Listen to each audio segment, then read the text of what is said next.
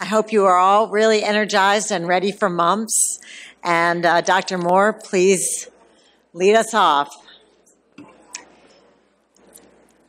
Good afternoon and welcome back to the Mumps Work Group session. It's my pleasure to introduce this session.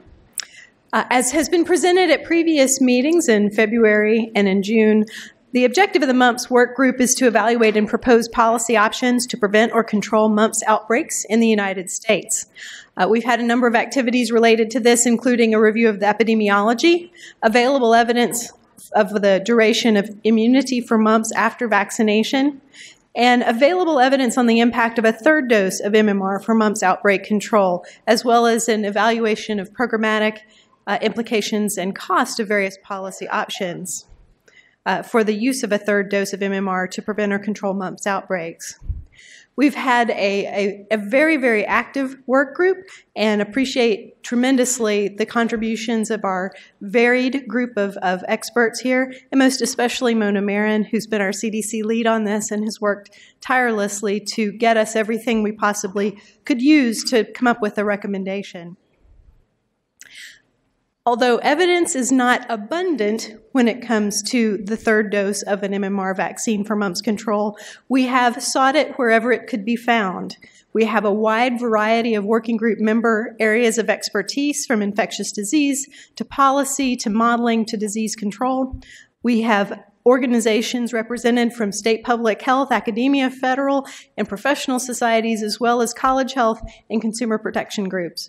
And then we have looked at both published data and unpublished data, including the collection of surveys to try to assess opinions from students and parents, as well as getting feedback from health departments, universities, and getting data, additional data from health departments across the U.S., and we appreciate their contributions to our deliberations.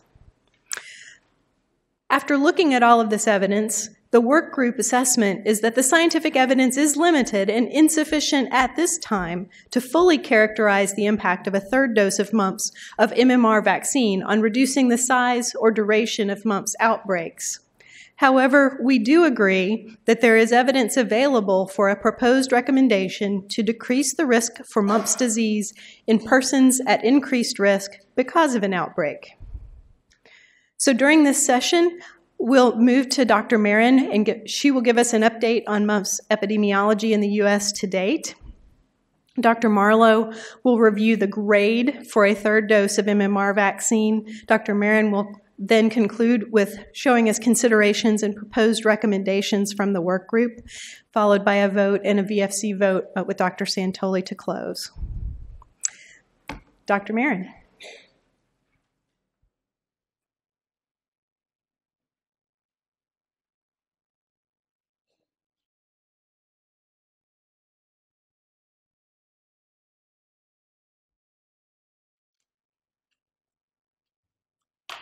Good afternoon, everyone. For this presentation, I will be providing you with an update on the epidemiology of mumps in the United States. This figure shows the number of reported mumps cases in the United States during vaccine era. Since introduction of the vaccine program in 1977, the number of mumps cases has declined by approximately 99%. However, mumps outbreaks have been reported since 2006, resulting in the increase in the number of cases as shown in the inset.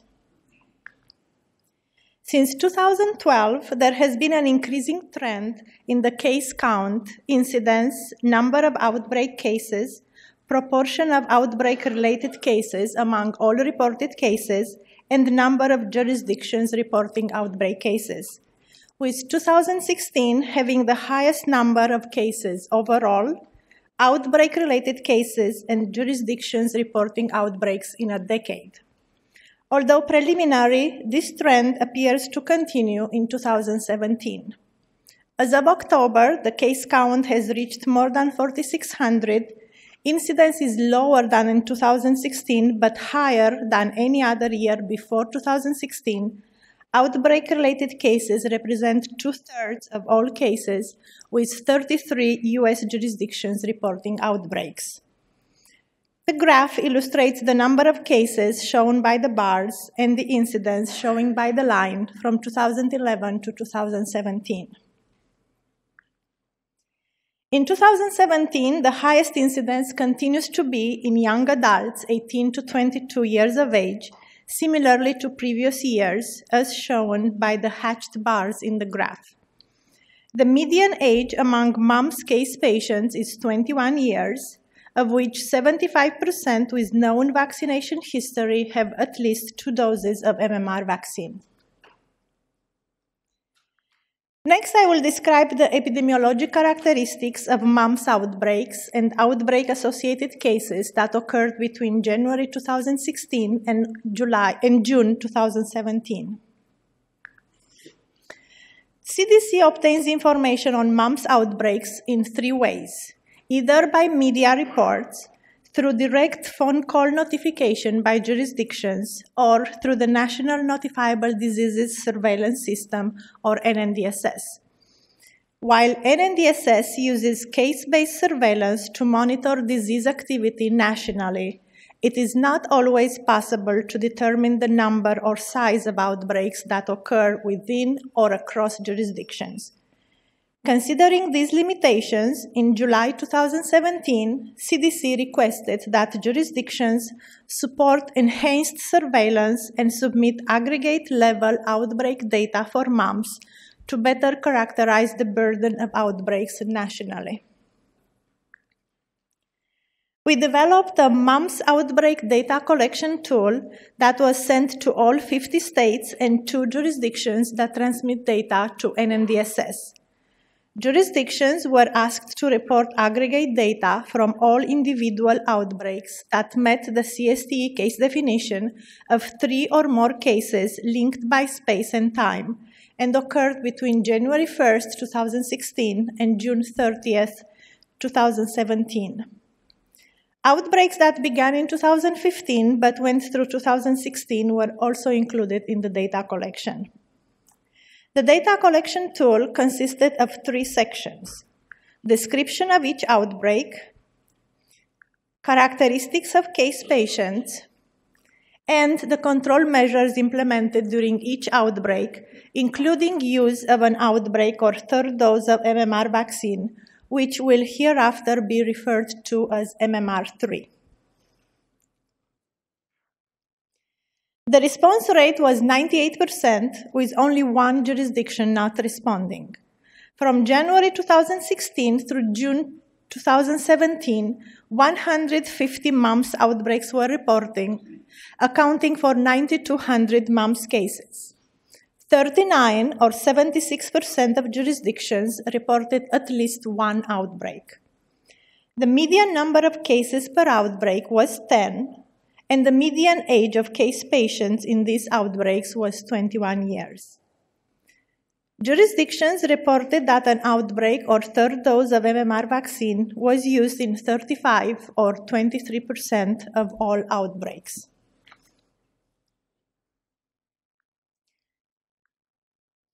By setting, 75 or 50% of all outbreaks occurred in university settings, including outbreaks limited to sports teams and Greek organizations. Outbreaks in university settings accounted for more than 3,600 or 40% of all outbreak cases.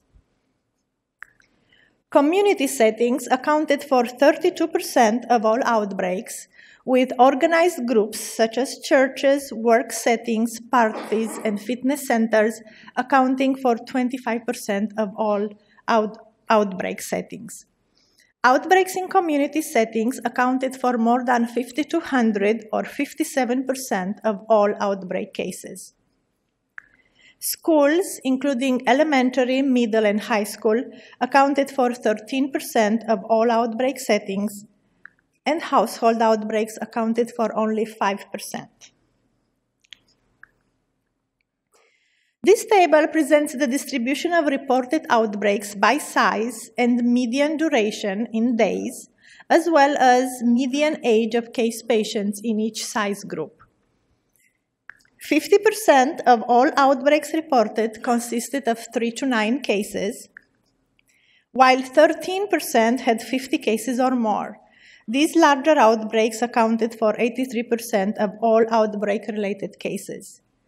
As seen in the third column, as well as the graph, the median duration increased with increasing size of the outbreak, with outbreaks with 20 cases or more lasting more than 3 months. Regardless of size, the median age range was similar for each group and ranged between 17 and 21 years of age, as shown in the last column.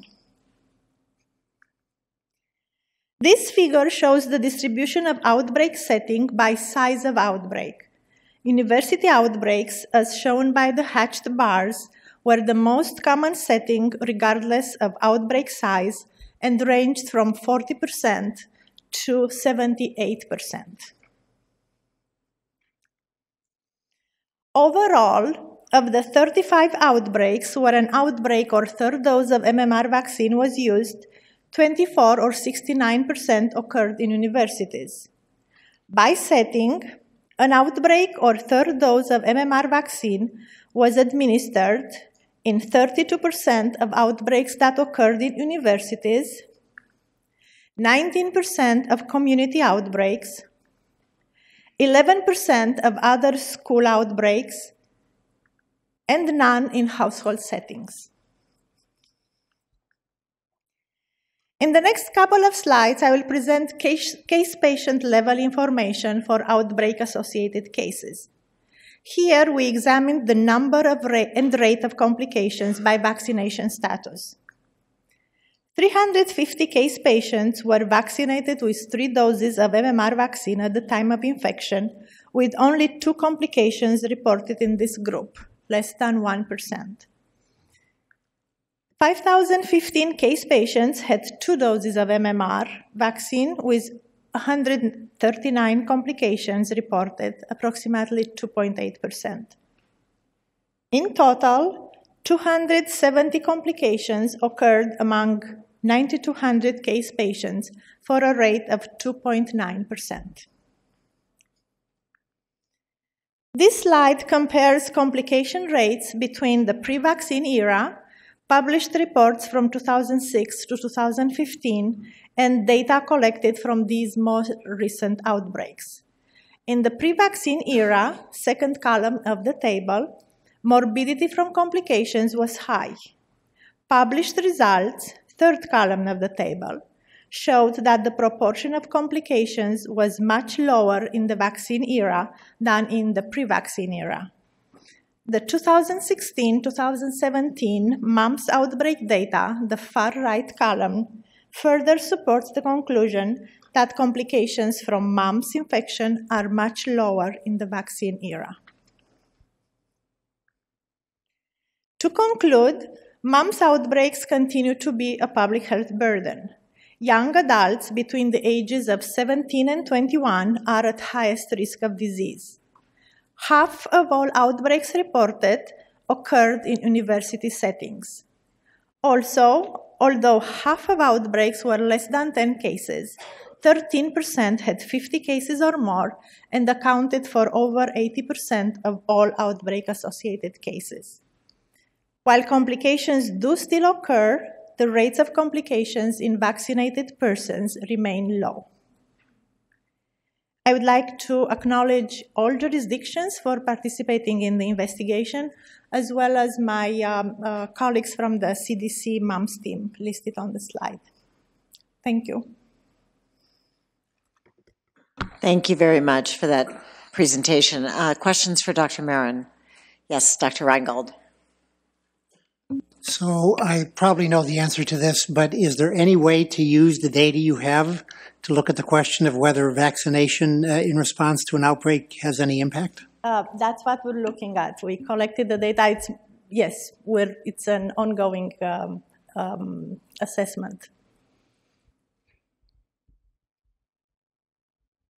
Other questions? Okay, I guess we'll move on to Dr. Marlowe's presentation on grade.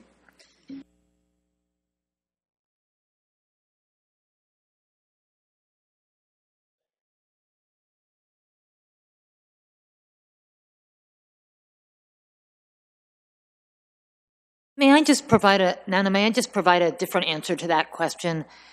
Of course. we will continue to look at the impact of vaccine on outbreaks, but if we expect there to be a precise answer in a short time frame, we would be having this discussion once we had that data. And so we expect that it will be a analysis that we're going to be conducting over a long period of time as we accumulate additional evidence, because every outbreak is so different that it's really difficult to provide you a precise answer. And so it's true that we're working on it, but it's also true that if we waited this discussion for 3 months, we wouldn't have a precise answer for you. Since I'll be off the ACIP by then, you can mail me the results.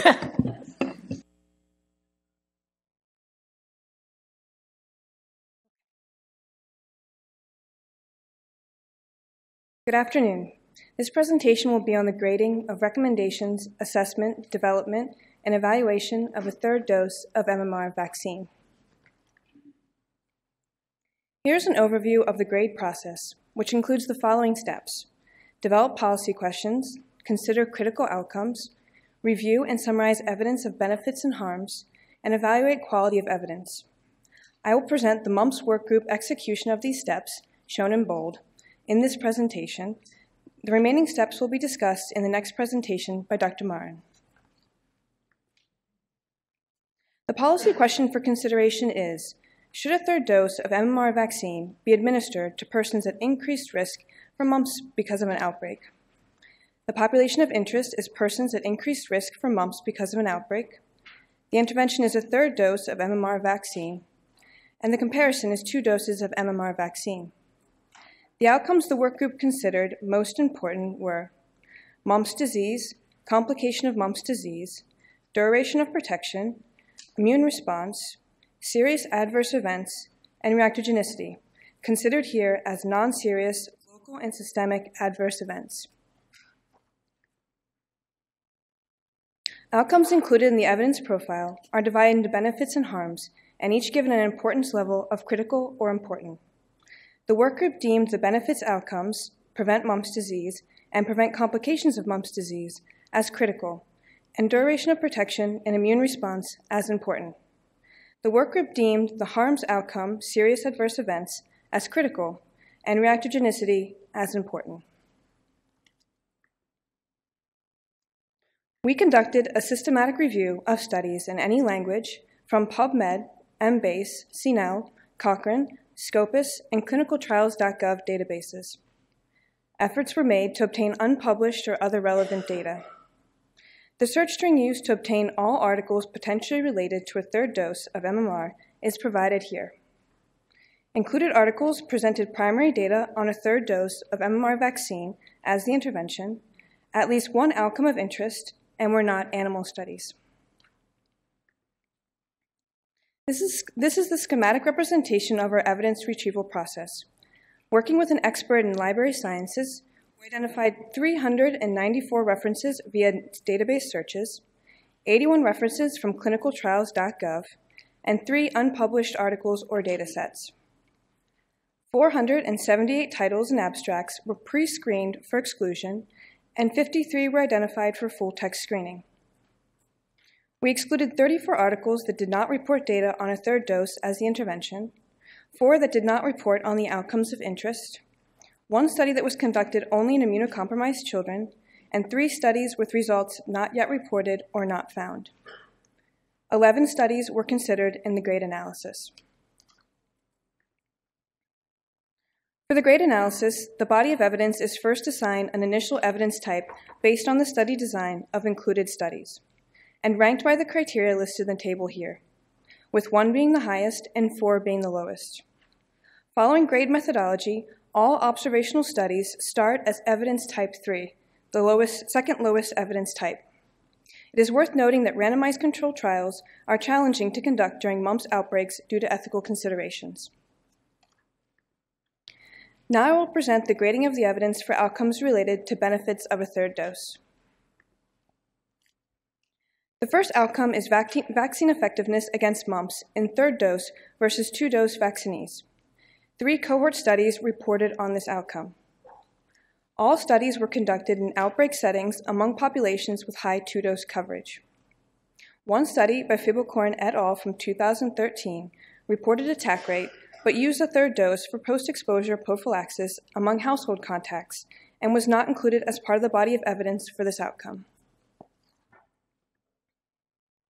This table summarizes the estimates of effect reported from the 3 studies, which included university students and school children aged 11 to 17 years and 9 to 14 years.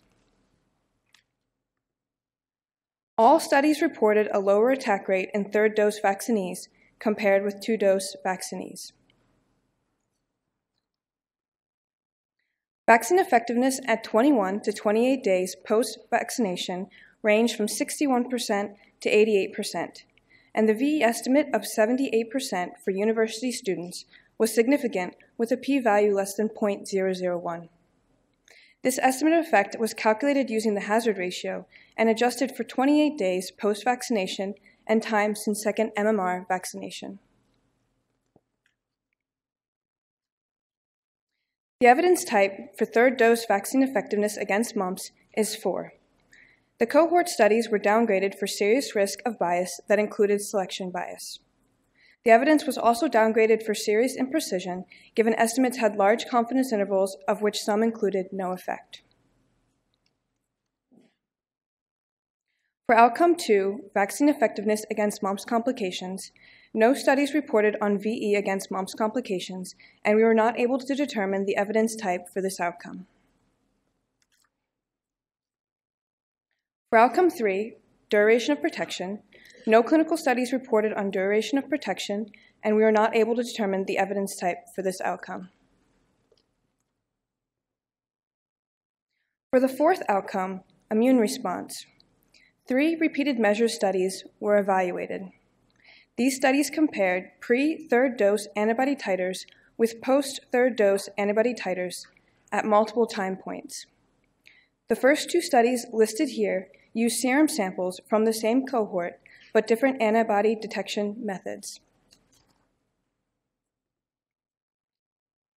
For immune response estimates of effect, this table shows the proportion of participants seronegative for mumps antibody titers at 3 time points, baseline or pre-third dose, up to and including 1 month, and over 1 month to 12 months post-third dose vaccination.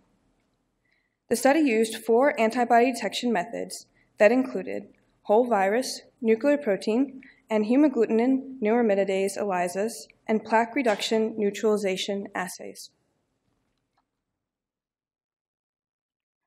All studies showed a reduction in the proportion of persons with negative titers at 1 month post-third dose vaccination. Though not shown here, antibody levels were also significantly higher at 1 month, but then decreased to near baseline levels by 1 year. Since there is no correlate of protections for mumps, seronegative cutoffs were defined by each author and are not included here. The evidence type for the outcome immune response is 4. The 3 repeated measure studies were downgraded for serious risk of bias that included potential selection bias. The studies were also downgraded for serious indirectness, given there is no correlate of protection for mumps, immunogenicity was used as a proxy for effectiveness, samples were tested against vaccine strain versus circulating strain antigens, and studies were conducted in non-outbreak settings. Now I will present the grading of the evidence for outcomes of potential harms. The one pre-post study and 4 case series studies reported on serious adverse events of a third dose of MMR vaccine. The 2 studies conducted in Orange County, shown in the bottom row, reported the same survey data and are considered as one study for this analysis. The bottom 2 studies listed here were cohort studies, but are considered case series for this outcome because the outcome was only reported for third dose vaccinees and not all participants. A serious adverse event, or SAE, is defined as death, life-threatening illness, hospitalization or prolongation of existing hospitalization, or permanent disability. No SAEs were reported in 14,368 children and young adults vaccinated with a third dose. 2 studies were based on passive reporting, and 3 studies actively surveyed vaccine recipients. In addition, no healthcare visits for vaccination-related symptoms were reported in any of the studies. No serious criteria for downgrading were identified among the 1 pre- and post-study and the 4 case series studies. The evidence type for the pre-post study remained a 3. When considered together, the case series studies were upgraded for strong strength of association, given no cases were found among over 13,000 actively and passively surveyed third-dose vaccinees. Together, the highest evidence type, 2, is the overall evidence type for this outcome. 3 of the studies that reported SAEs also reported on the 6th outcome, reactogenicity. The pre- and post-study was conducted among young adults, and the 2 case series studies were conducted among school children, aged 9 to 14 years and 11 to 17 years. This slide presents the estimates of effect for reactogenicity among young adults from the pre- and post-study that prospectively monitored adults aged 18 to 28 years. Episodes of 14 symptoms were solicited using daily diaries from 2 weeks before third dose vaccination to 4 weeks after third dose vaccination. Of these, 4 symptoms, listed in the table here, were significantly elevated among subjects after vaccination with a third dose compared with baseline. They included joint problems, headache, diarrhea, and swollen glands. The estimated net percent of vaccinees with 1 or more episodes attributable to a third dose vaccination are provided in the second column and range from 6 to 12%. And median duration of these symptoms was about 2 days. This slide presents reactogenicity estimates of effect for children that were observed in the 2 case series studies. For these studies, parents of children were retrospectively surveyed on symptoms their child experienced within 2 weeks post third dose vaccination. The surveys were conducted 2 to 4 months after third dose vaccination campaigns. Among children aged 11 to 17 and 9 to 14 years, 6 to 7% experienced at least 1 symptom, and the most frequently reported symptoms were pain, redness, or swelling at injection site, joint ache, and dizziness, all which occurred in 2 to 4% of vaccinees. For the outcome reactogenicity, the pre- and post-study was downgraded for serious risk of bias from potential observer effect, and the 2 case series studies were downgraded for serious risk of recall bias. Together, the overall evidence type for this outcome is 4. Now I'll present the grade summary. This is the grade summary for a third dose of MMR vaccine versus 2 MMR doses for persons at increased risk for mumps disease because of an outbreak. The critical outcome of preventing mumps was supported by 3 cohort studies. Results from all studies suggested a third dose was effective at preventing mumps, with 1 study demonstrating a significant effect. No studies assessed the effectiveness of a third dose to prevent mumps complications, and an evidence type was not determined for this outcome. No serious adverse events were observed in 1 pre- and post-study and 4 large case series studies. The evidence types supporting these critical outcomes are 4 for preventing mumps, not determined for preventing mumps complications, and 2 for serious adverse events. I would like to acknowledge the following colleagues and team members for their assistance and guidance on this project. The references are provided here. Thank you. Thank you for that nice presentation. Are there any questions or comments? Okay. I think we're going to go back to Dr. Marin.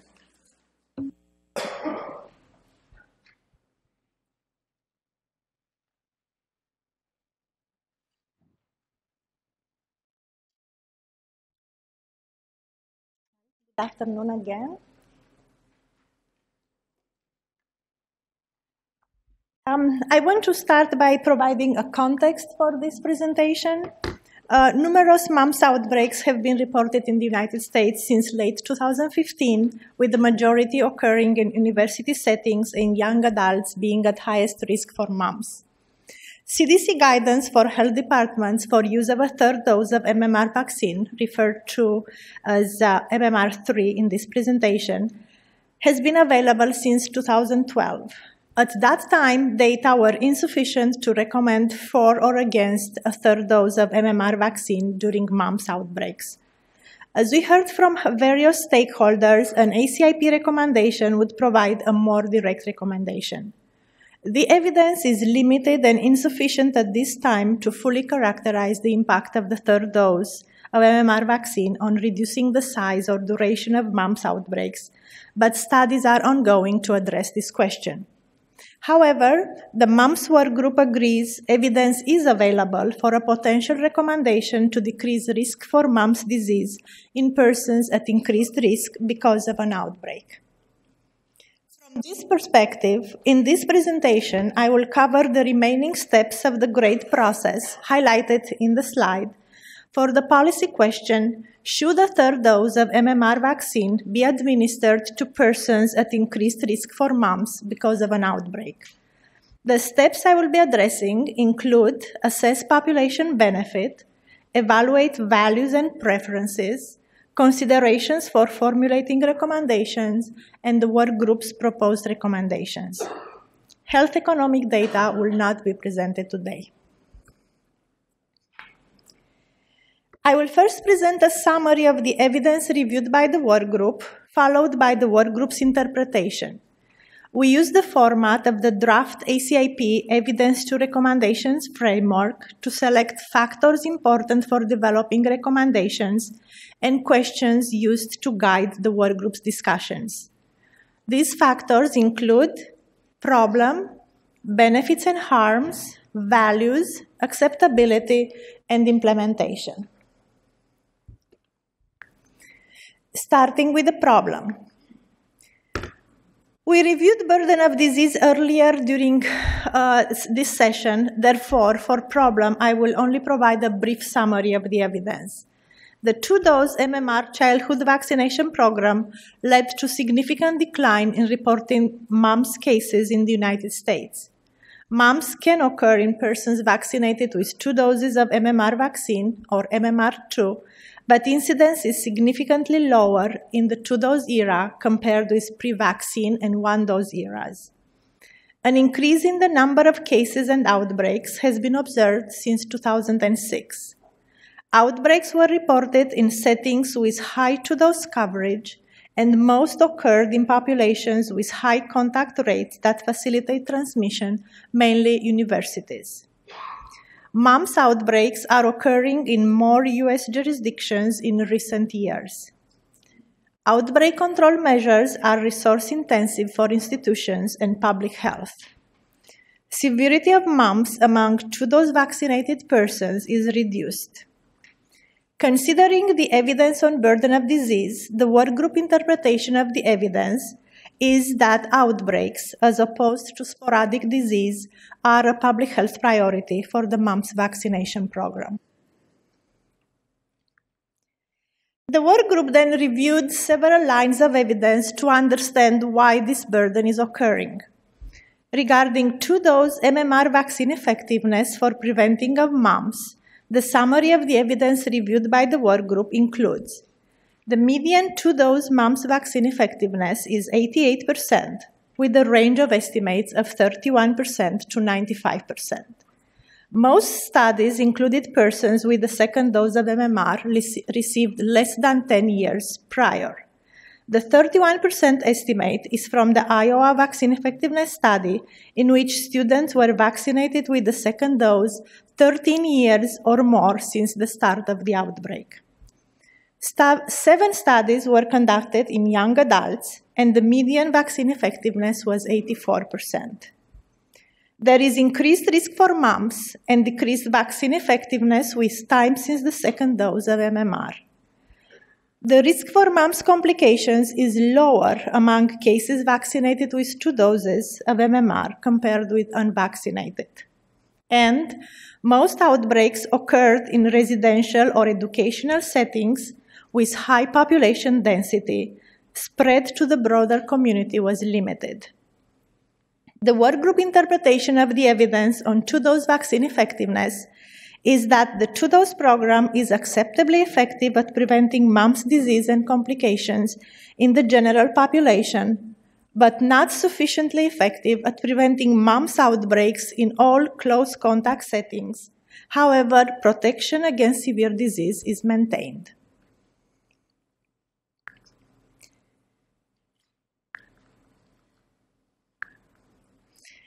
Regarding the immune response to mumps virus, the summary of evidence, which is based on the limited laboratory data and compared to measles and rubella immune responses, shows lower antibody levels after mumps natural infection or vaccination, as well as lower quality of antibodies in terms of avidity and failure to generate a strong memory B-cell response. Neutralizing antibodies are important for protection, and persons with lower neutralization titer had increased risk for disease. However, there is no defined immunologic correlate of protection. Mean mumps antibody titers, both neutralizing and non-neutralizing, decline over time in 2-dose vaccine recipients. The workgroup's interpretation of the evidence is that the immune response to mumps virus is less robust compared with response to measles and rubella viruses, and that vaccine-induced mumps virus-specific antibodies wane over time, potentially leading to inadequate protection against mumps for populations in conditions of highest risk. And lastly, the work group reviewed the evidence on changes in the molecular epidemiology of wild-type mumps virus, which is summarized as vaccine contains genotype A virus. Since 2006, genotype G has been predominantly circulating in the US, though other genotypes were occasionally introduced by importation. There is no evidence to date that circulating mumps strains escape vaccine-induced immunity. 2-dose vaccine recipients all had neutralizing antibody against genetically diverse mumps strains when studied soon and 10 years after vaccination. However, studies found that 2-dose vaccine recipients had lower, about 1/2, neutralizing antibody geometric mean titers to non-vaccine strains compared to the Jerry-Lin vaccine strain. The significance of this finding is difficult to interpret in the absence of a known level of neutralizing antibody that predicts protection. The work group concluded there is insufficient evidence to support that antigenic differences between vaccine and circulating mumps strains are a major contributor to the current burden of mumps.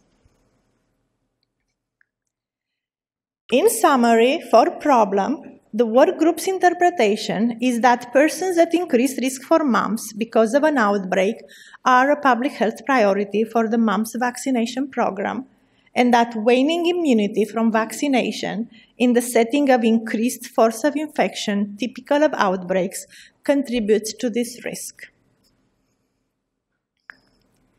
Next, I will present the evidence for the second factor examined, benefits and harms of the intervention, which is the 3rd dose of MMR vaccine.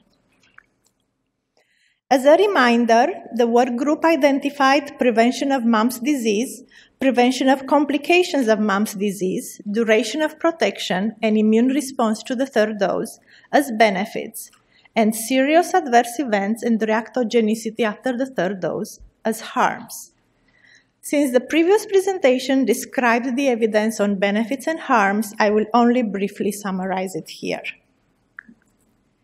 For prevention of mumps, 3 studies reported a lower attack rate in 3-dose vaccine recipients versus 2-dose vaccine recipients.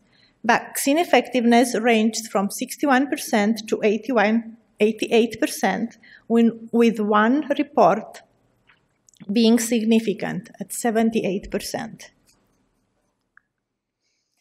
A summary of the study that provides the strongest evidence to date on the benefit of the third dose of MMR for prevention of mumps is presented here. There was a lower attack rate for mumps in students vaccinated with 3 doses versus 2, as seen in the graph. There was increased risk for mumps with increased time since the second dose, and receipt of the third dose was associated with a 78% lower risk for mumps than receipt of the second dose, with a 95% confidence interval of 61% to 88%. For prevention of mumps complications, no clinical studies were conducted. However, by preventing disease in MMR3 vaccinated persons, complications that would have occurred had these persons had disease are also prevented. For duration of protection, no clinical studies were available. And for immune response, studies showed an increase in the proportion of seropositive persons and antibody titers at 1 month post-MMR3, with a trend towards decline in both the proportion of seropositive persons and antibody titers by 12 months post-MMR3. For harms, the evidence reviewed showed there were no serious adverse events or vaccine-related healthcare visits in more than 14,000 3-dose vaccine recipients evaluated. And for reactogenicity, overall, local and systemic non-serious adverse events post-third dose were mild and reported at low rates. Among young adults, headache, joint pain, diarrhea, and swollen glands were reported at higher rates post-MMR3 compared with pre-MMR3, with a short duration. Median was 1 to 3 days. Based on this evidence, the work group interpreted the balance of benefits and harms as the benefits of the third dose of MMR vaccine outweigh the risks. Data demonstrated a short-term benefit of the third dose for persons in outbreak settings. There are no concerns for serious adverse events after the third dose of MMR. Injection site reactions and non-serious systemic adverse events were mild and reported at low rates. The evidence type is 4 for benefits and 2 for harms.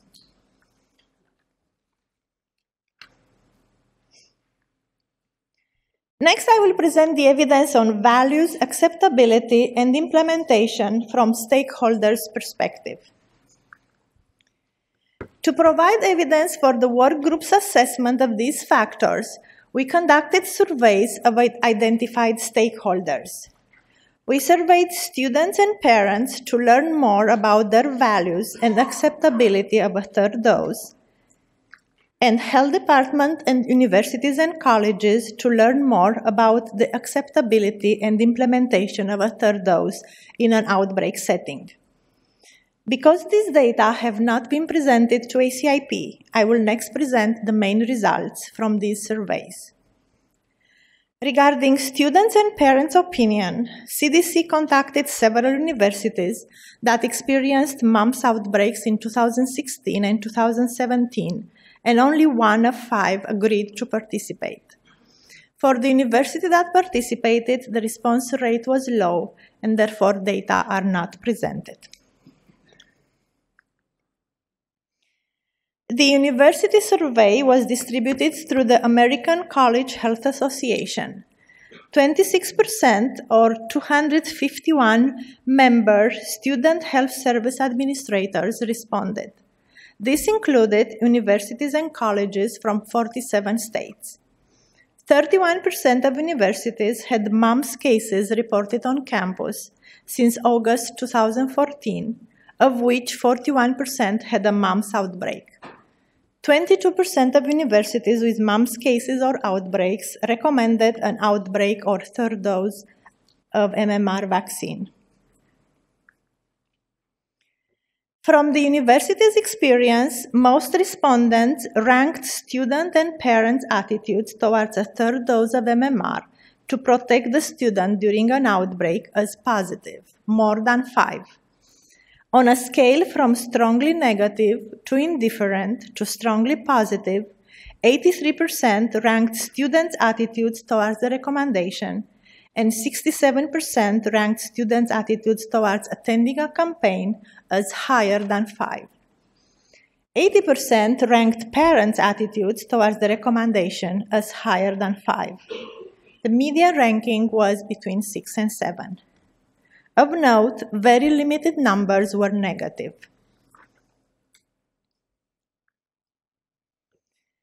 Although no formal cost-benefit analysis was conducted, based on their experience using an outbreak or third dose of MMR vaccine, and compared with other outbreak control measures, on a scale from least to most, 60% of respondents felt the intervention was effective to some extent, better than neutral, and 53% regarded favorably the benefit of the intervention relative to its cost, both with a median of 6. 75% were likely to recommend an outbreak or third dose again. 38% would recommend it without hesitation, with a median of 8 overall. On a scale from not disruptive to extremely disruptive, almost all respondents indicated outbreaks resulted in some degree of disruption on campus, with half placing the intensity of disruption in the upper half of the scale, more than 5. 57% of universities ranked disruption of mumps outbreaks to student life higher than 5, while 67% ranked disruption to staff and administrative activities greater than 5, both with a median of 6. The Health Department survey was distributed through the Council of State and Territorial Epidemiologists to 62 state and territorial and 23 city or large urban health departments. 72% of health department jurisdictions responded.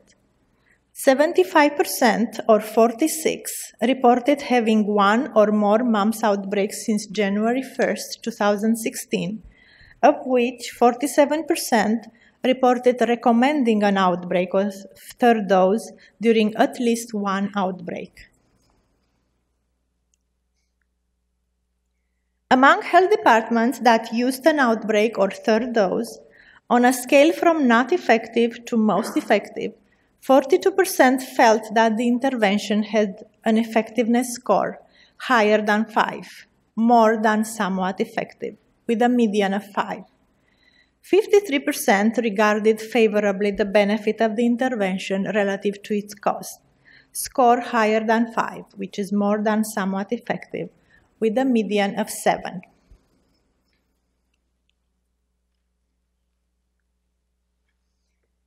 The workgroup's interpretation for values of target population is based on expert opinion. The workgroup considered that students and parents are concerned about mumps complications and the potential for loss of productivity, but not concerned with serious adverse events following the third dose of MMR.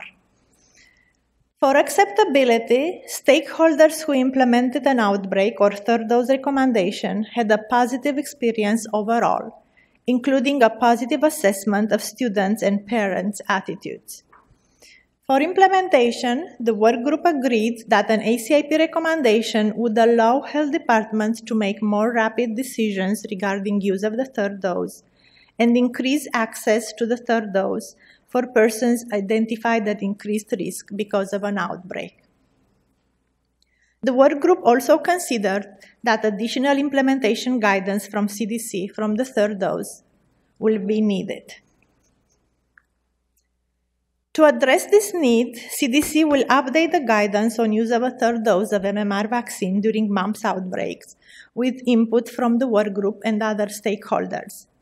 Among the factors to be considered in the development of the new guidance are size of the target population, mumps incidence or number of cases, third dose MMR vaccine coverage needed to impact an outbreak, timing of vaccination with a third dose, social networks, and intensity and duration of close contact of the target population. CDC has several ongoing or planned priority activities to inform the development of this guidance and increase our understanding of the impact of a third dose of MMR vaccine. Develop transmission models to examine the factors that impact size and duration of an outbreak. Examine the contribution of antigenic differences between vaccine and circulating mumps strains on burden of mumps. Evaluate the quality of antibodies, namely avidity, after the third dose of MMR compared with after the second dose, and monitor the burden of disease over time among 3-dose vaccine recipients to better characterize the duration of enhanced protection after the third dose of MMR.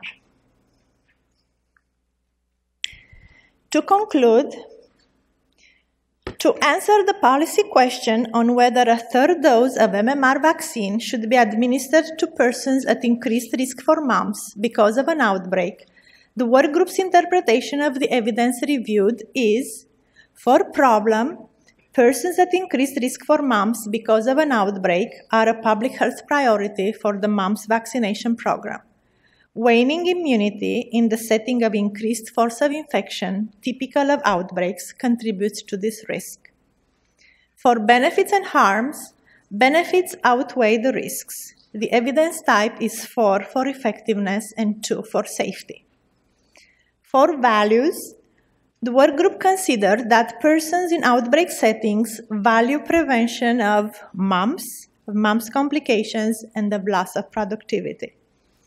For acceptability, the third dose MMR was considered acceptable to students, parents, universities, schools, and health departments. And for implementation, providers and the target population have experience with the third dose vaccination, and public health should be involved in identifying target groups at increased risk for mumps during an outbreak. In summary, there was work group agreement that a third dose of MMR vaccine would improve protection for persons at increased risk for mumps because of an outbreak. Before I present the work group's proposed recommendation, I wanted to summarize the work group deliberations. There was unanimity among work group members that there is sufficient evidence to propose a recommendation to decrease risk for mumps disease in persons at increased risk because of an outbreak. The work group considered that public health should have a role in designating or identifying groups at increased risk for several reasons. Public health is routinely involved in declaring and responding to outbreaks and determining groups at increased risk. And this will be helpful for providers who are not directly associated with the outbreak setting. As far as the proposed recommendation wording, the majority of work group members favor the wording indicating that persons previously vaccinated with 2 doses of MMR vaccine who are identified by public health as at increased risk for mumps because of an outbreak should receive a third dose of MMR vaccine to improve protection against mumps disease and related complications. A small minority, but more than one, preferred may instead of should, in the wording may receive a third dose of MMR vaccine to improve protection against mumps disease and related complications. The main reasons expressed in support of may were acknowledgement that there is a benefit, but the additional benefit is modest and disease is generally mild. The grading of evidence is low, and evidence comes largely from one study. And a may recommendation would not obligate immunization campaigns by organizations and public health in response to each outbreak. The main reasons expressed in support of should were evidence demonstrate a benefit of MMR3 for individuals. A single well-conducted vaccine effectiveness study during an outbreak on a college campus is sufficient.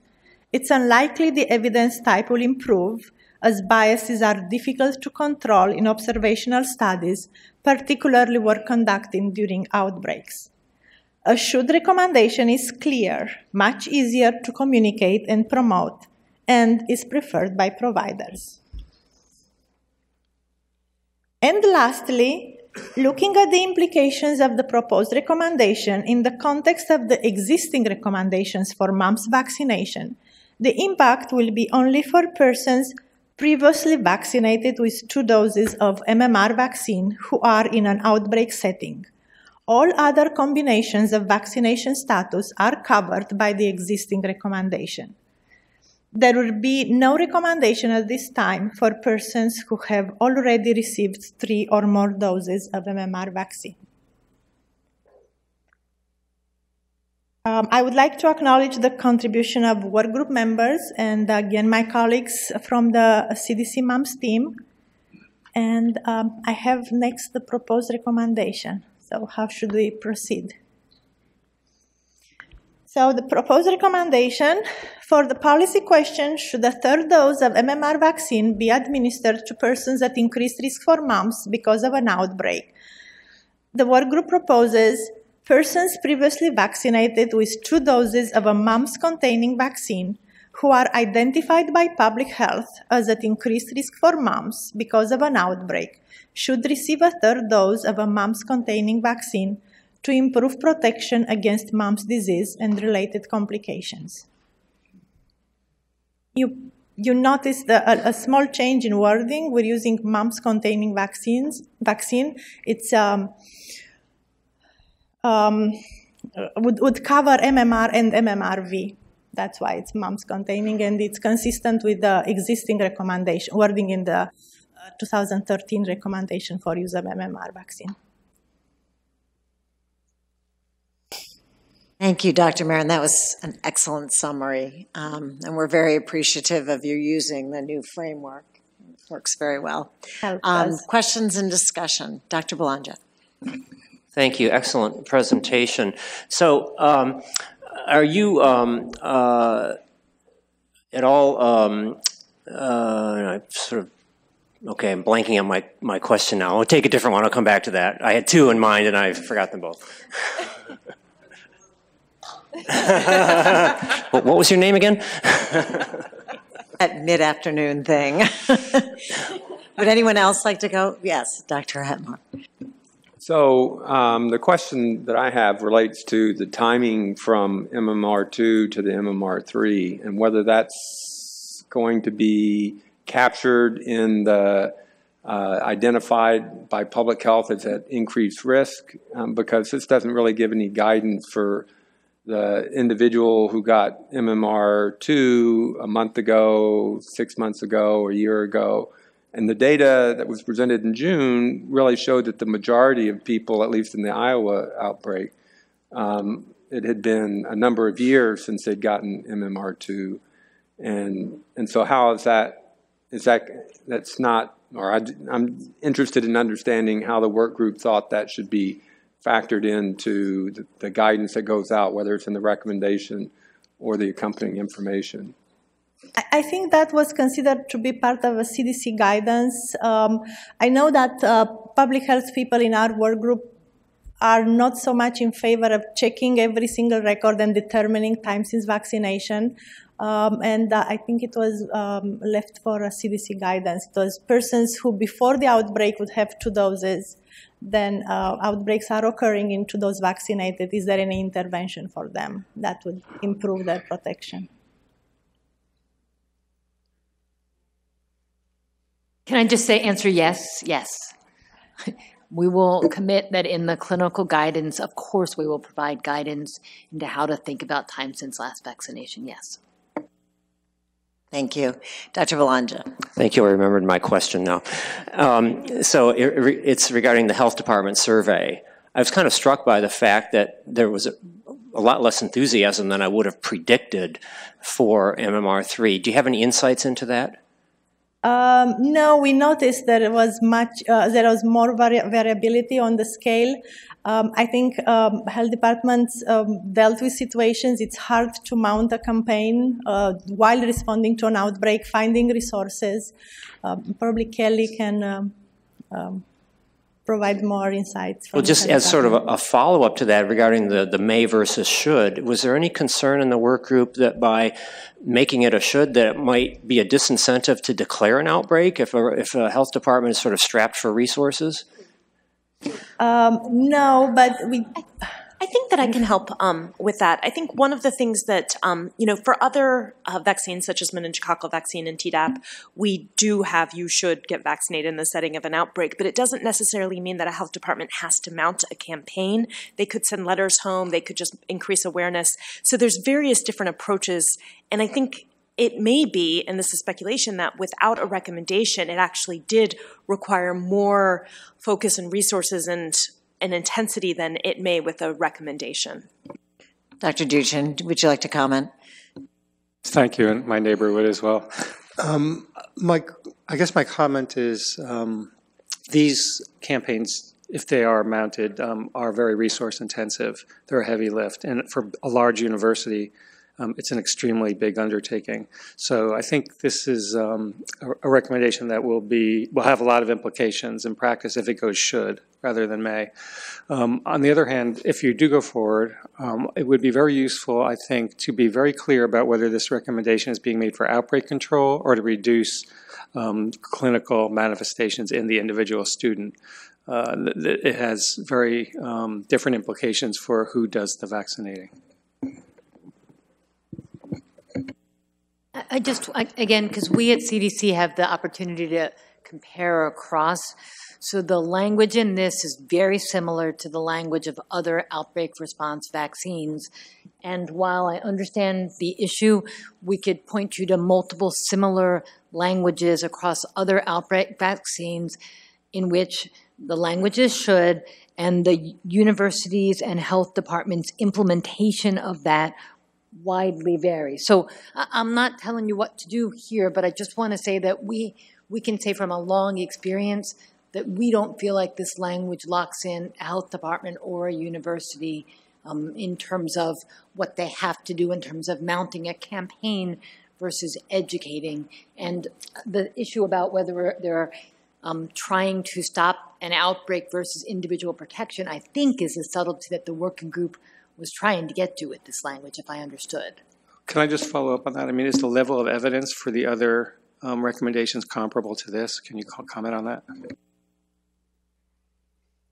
I mean, I can comment on the meningococcal evidence. It's very similar, actually. It protects individuals. Whether or not vaccination campaigns can reduce the size or scope of an outbreak is highly variable on the timing of when you implement, how quickly you can get coverage up. There's so many programmatic issues around that actually gaining enough evidence to show that this it should, especially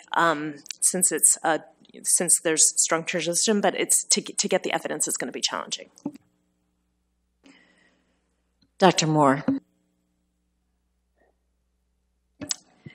Thank you. Yes, I can say from the work group standpoint, our focus was on individual protection where there is evidence. And in fact, I think coming from a state that has dealt with outbreaks, I can say one of the strains and stresses is that these states were left kind of on their own to figure out what they wanted to do, and different ones chose different degrees of heavy lifting, as was evident from the responses of the states. And so by giving clear guidance and then with CDC and other support to explain, given the mildness of disease, this may not be where you mount a huge campaign, but instead you say for students or affected persons who, they should get this vaccine because it will reduce their risk of mumps. Believe it or not, there's not 100% acceptance of all of our recommendations. People don't necessarily beat the doors down to get their vaccines even when we tell them they should. But this will make it much clearer and more straightforward for respondents. And as the other thing that's evident is the heterogeneity of the outbreaks. 13% of the outbreaks were a huge proportion of the actual cases. Most of the outbreaks were actually quite small and may not be appropriate for a vaccination outreach effort. And that's why there was so much involved with outbreak management that we felt it was not an area we wanted to get into. So we just stuck with the individual protection where we felt we were on solid ground. Thank you. Dr. Plotkin. So I promise this is my last disruptive comment of the day. But I think the recommendation is illogical in this sense. No one doubts that immunity wanes. This is, as was said, this has been shown definitely that B-cell memory wanes. Okay, so that means that, that everyone with 2 doses is at risk of having lost immunity. Second point is that, as was said, that this is a phenomenon that operates in closed or communities where there's close contact, universities. Third point is, according to the data that were given, if I calculated correctly, something like 12% of universities report that they've had a problem. So to me, the logical thing is to recommend a 3rd dose of MMR for boys and girls entering colleges. I mean, that's straightforward, and it prevents, which is what we're all here for, to prevent disease, not to respond to outbreaks once they've started. Thank you. I think Dr. Szilagyi, you were up. You're done? Okay. Dr. Schaffner. Dr. Duchin mentioned my interest. I was curious also that the rationale to improve protection against mumps disease and related complications appeared to be entirely clinical and seemed to ignore its contribution to the curtailment of an outbreak.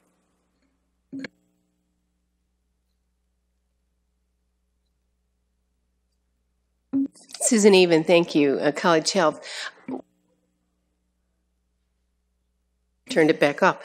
One comment, as a member of the work group, but also as a host to university for a mumps outbreak, had the guidelines been, and we've been having some clear guidance, and I think the guidance from CDC is what's going to be helpful for our health department.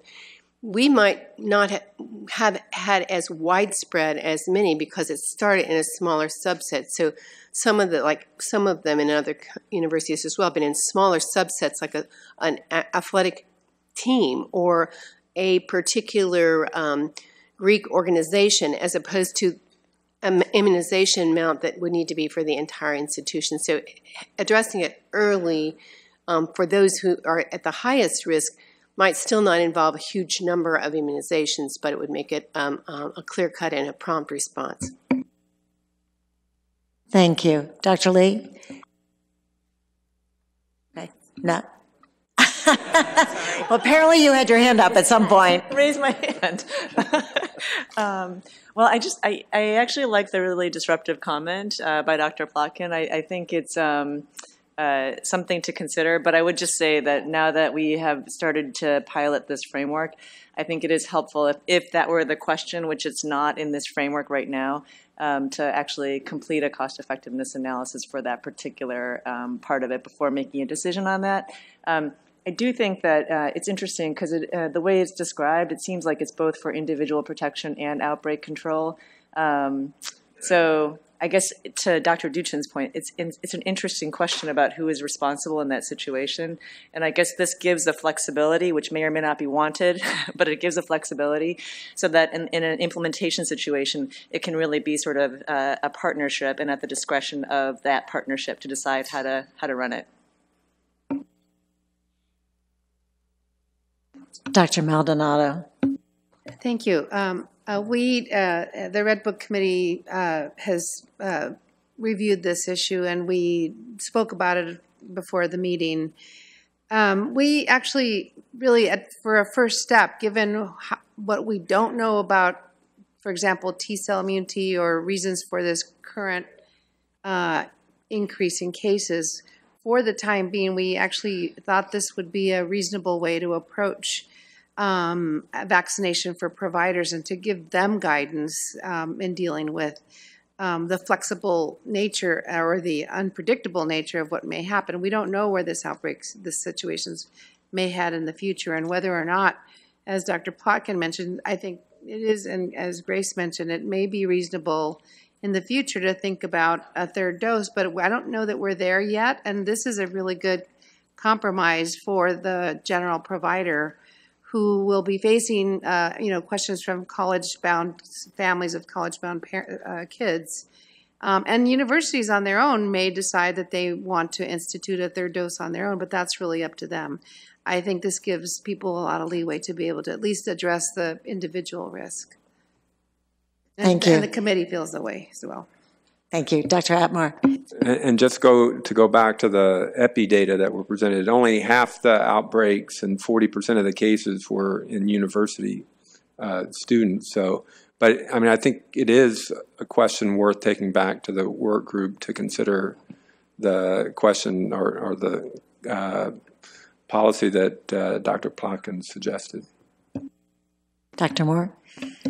Thank you. One thing that we did discuss this question, but given that as the evidence discussion went through, we have no data on duration of protection at all, and in the absence of any of that duration evidence and with no immunologic correlative protection that we can use to then extrapolate what that protection would be, we did not feel that we had any evidence to support a decision about a routine dose outside of an actual exposure situation where there was an immediate need for that vaccine, because if they got vaccinated as an incoming freshman, the majority of them would not be on a campus with an outbreak, or maybe they're a senior, and by that point, do they need another dose, or will that dose work as well? All those unanswered questions left us unable to address that particular question at this time.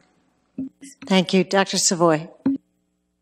So the one question that I wasn't sure about, if you're the practicing provider, so it makes a lot of sense to me if you're on the university and so the public health people show up and they say, there's an outbreak here, and then everybody knows that they're supposed to get the vaccine. But if I'm Margot Savoy sitting in my office, I may or may not get an email from the public health department that tells me that there's an outbreak down the street. So I'm not sure that I would ever end up giving the vaccine because I wouldn't know that it's been identified by a public health as an increased risk. And so the way that it's currently written, while I understand why it would be helpful in some instances, I can also understand why it would be rate limiting, because if somebody just showed up to me and said, hey, without a letter or something else that verified, hey, I'm at this increased risk because supposedly I was exposed, I don't know that I would be able to lean on this to explain how I would be giving them that vaccine. And so if your intent is for Joe Schmo and the public to be able to figure out what they're supposed to do, I'm not 100% sure that this covers you the way that it's written, or I would have assumed it or read it that way, the way that you have it currently drafted. Dr. Moore.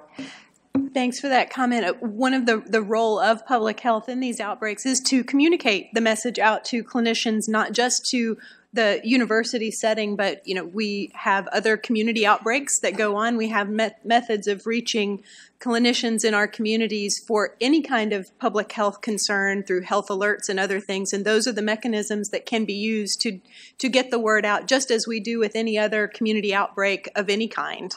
So we would employ those methods to get the word to the clinical community, but we felt that it was particularly important for clinicians not to be stuck on their own without guidance, trying to figure out if a child needed an additional dose of vaccine because of the variation, the heterogeneity of these outbreaks. Dr. Hunter.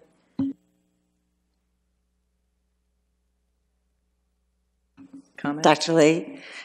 Which is just that I think that's the distinction that we want all the clarity in this one sentence, but I guess I would just advocate that we are focused on where the evidence base is for the recommendation and then use the guidance to help with implementation. Dr. Romero. So not to cut the discussion short, but I'd like to call the motion. One more question?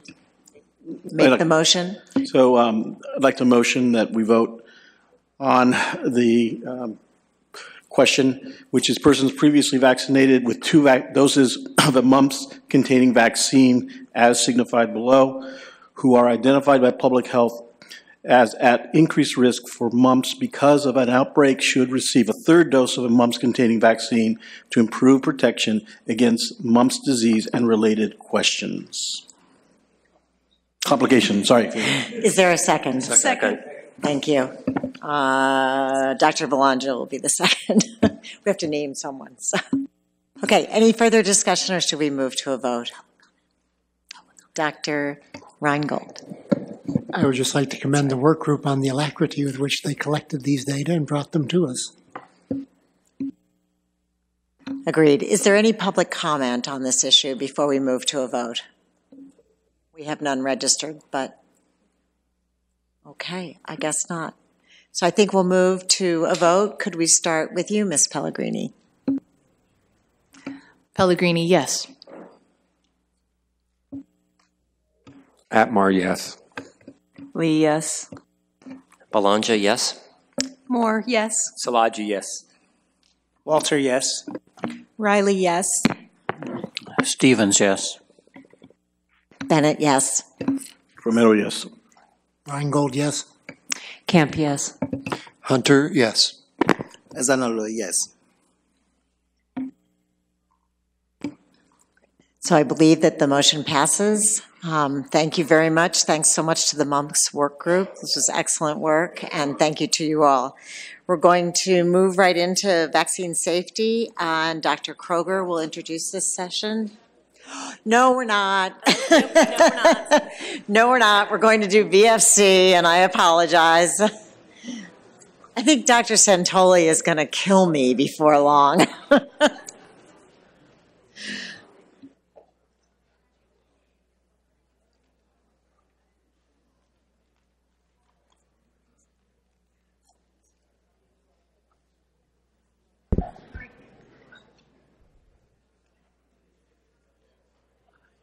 Okay.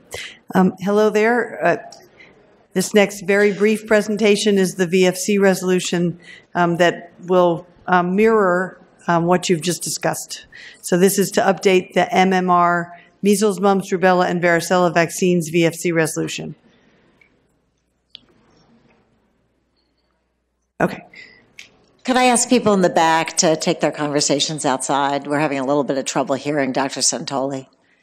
So the purpose of this resolution is to both add guidance about the use of mumps-containing vaccines in the context of an outbreak, but also to update the links in this resolution. It's been about 8 years since it's been updated, so we have updated links to your recommendations as well. So the first component is the MMR component of the resolution. The eligible group section, where the text is all in white, is completely unchanged. The recommended schedule for measles, mumps, and rubella vaccines, the yellow font here indicates a change, and that is that the link has been updated to reflect the 2013 ACIP recommendation. In addition, there's been language added about persons previously vaccinated with 2 doses. I'm not going to go over this language because you've just reviewed it, but I will say that there was an inadvertent difference from what Dr. Marin presented.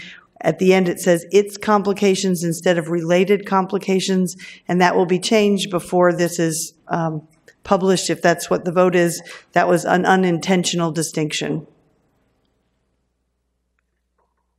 The dosage intervals for measles, mumps, and rubella vaccines link has also been updated, again, to reflect the 2013 ACIP recommendation.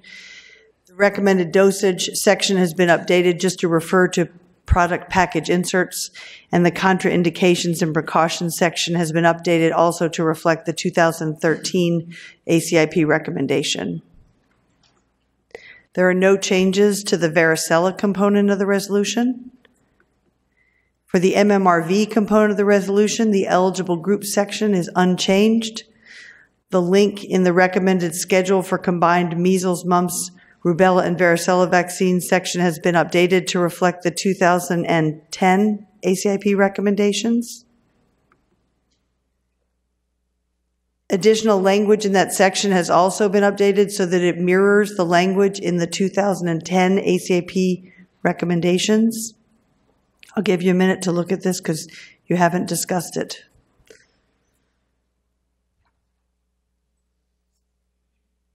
Again, what's in yellow has been slightly reworded to be more true to the 2010 ACIP recommendations.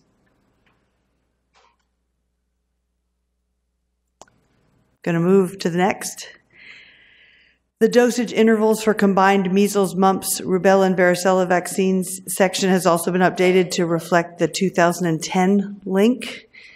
The dosage section has been updated similar to refer to product package inserts, and the contraindications and precautions sections have also been updated to reflect the 2010 ACIP recommendations. And then lastly, this is just a statement indicating that the next publication within the next 12 months would be incorporated into this VFC resolution by reference. That concludes the presentation. Thank you, Dr. Santoli. Is there a motion to move the VFC? Ms. Pellegrini? Is there? I'd like to make a motion to approve the resolution as it appeared here. Second. Thank you, Dr. Hunter. Is there any discussion? Seeing none, I think we'll vote. And could we start with Dr. Lee? Lee, yes. Belongia, yes. Moore, yes. Szilagyi, yes. Walter, yes. Riley, yes. Stevens, yes. Bennett, yes. Romero, yes. Reingold, yes. Camp, yes. Hunter, yes. Zanolo, yes. Pellegrini, yes. Atmar, yes. So that is unanimously passed. I hope you all appreciate that in former days, your chair used to tell you to go clockwise or counterclockwise, and it was always very confusing. So now I've been leaving it up to you, which is probably more confusing. Thank you all very much, and thank you, Dr. Santoli. And now, Dr. Kroger.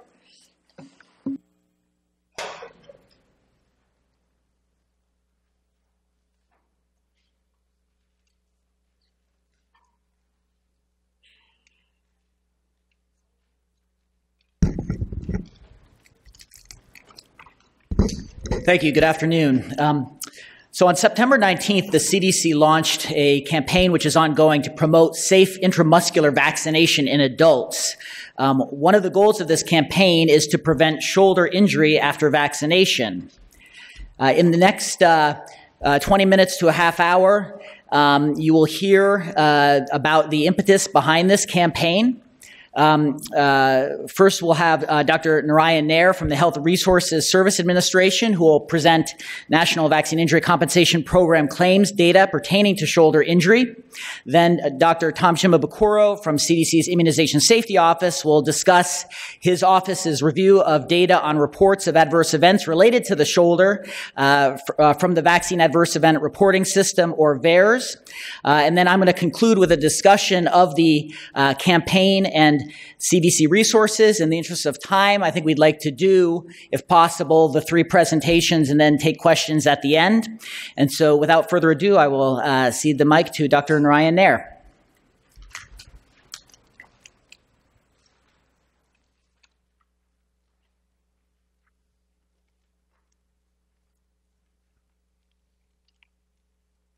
So good afternoon. I'm Narayan Nair. I'm the Division Director and Chief Medical Officer for the Division of Injury Compensation Programs in HRSA, and we administer the National Vaccine Injury Compensation Program. So I'll provide some background on shoulder injury related to vaccine administration, or SIRVA, and then I'll share with you some compensation data from our program. So shoulder injury related to vaccine administration is thought to result from the unintentional injection of the vaccine into the tissues and structures that lie underneath the deltoid muscle of the shoulder. The Institute of Medicine reviewed the scientific and medical literature and found that the evidence convincingly supported a causal relationship between vaccine administration and what they refer to as deltoid bursitis. One of the pieces of evidence that they considered was a paper by Dr. Tenisov et al. She's a medical team leader with our program, and she published a case series reporting on the experience of the Vaccine Injury Compensation Program with regard to shoulder injuries following vaccination. The IOM reviewed this article and recommended that the cases were consistent with deltoid bursitis. And just to give you a little background, this was a small case series of 13 claims, all of whom were adults.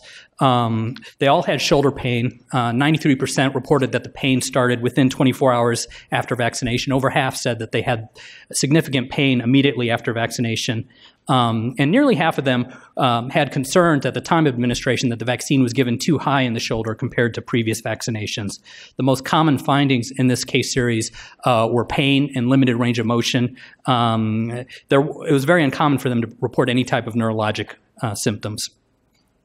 31% of these individuals required some type of surgical intervention, and over half of them required a corticosteroid injection for their shoulder pain. And just to review the shoulder anatomy, this is an anterior view of the right shoulder, and you can see the acromion and the deltoid muscle, and underneath that, underlying that, is the subacromial bursal space. And there are other additional reports of shoulder injuries related to vaccine administration. Most notably, there was a paper by Boder that was published in Vaccine in 2006, and that reported on 2 cases of shoulder pain after vaccination that occurred within 2 days of vaccination. They used ultrasound on both patients and on 21 controls, and what they found is that bursa can extend 3 to 6 centimeters beyond the acromion. And that it can lie anywhere between 0.8 centimeters to 1.6 centimeters below the surface of the skin. And so that's roughly about a third to 0.6 of an inch. Given that a standard adult needle is an inch, they proposed a theory that the vaccine was given high in the shoulder, and the contents of the vaccine were injected into the subacromial bursal space, which triggered a robust local inflammatory response that led to bursitis, tendinitis, and inflammation of the shoulder capsule. In this paper, the authors proposed that injection should not be performed in the upper third of the deltoid muscle, and to avoid these types of injuries.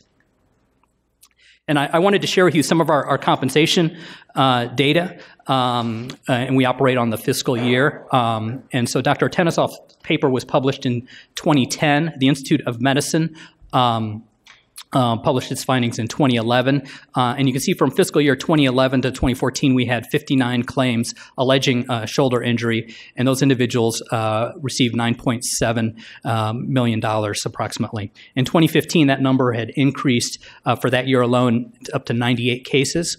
And $12.4 million. In 2016, we had 202 claims alleging SERVA, and compensation was $29 million. And this last fiscal year, 2017, we had 163 claims, and the compensation was $19.9 million. I do want to mention this doesn't. We do pay attorney's fees, whether a claim is compensated or not. This does not include attorney's fees and legal cost. SERVA was added to the vaccine injury table earlier this year, and we do compensate many injuries that aren't found on the vaccine injury table, but the benefit of being on the table does streamline the process. It also allows for a look-back period where individuals have a longer period of time to file, in this case, a SERVA claim. So we expect to see significant numbers of claims in the future as well. And that concludes my portion, and I understand we'll take questions at the end. So I'll turn it over to Tom.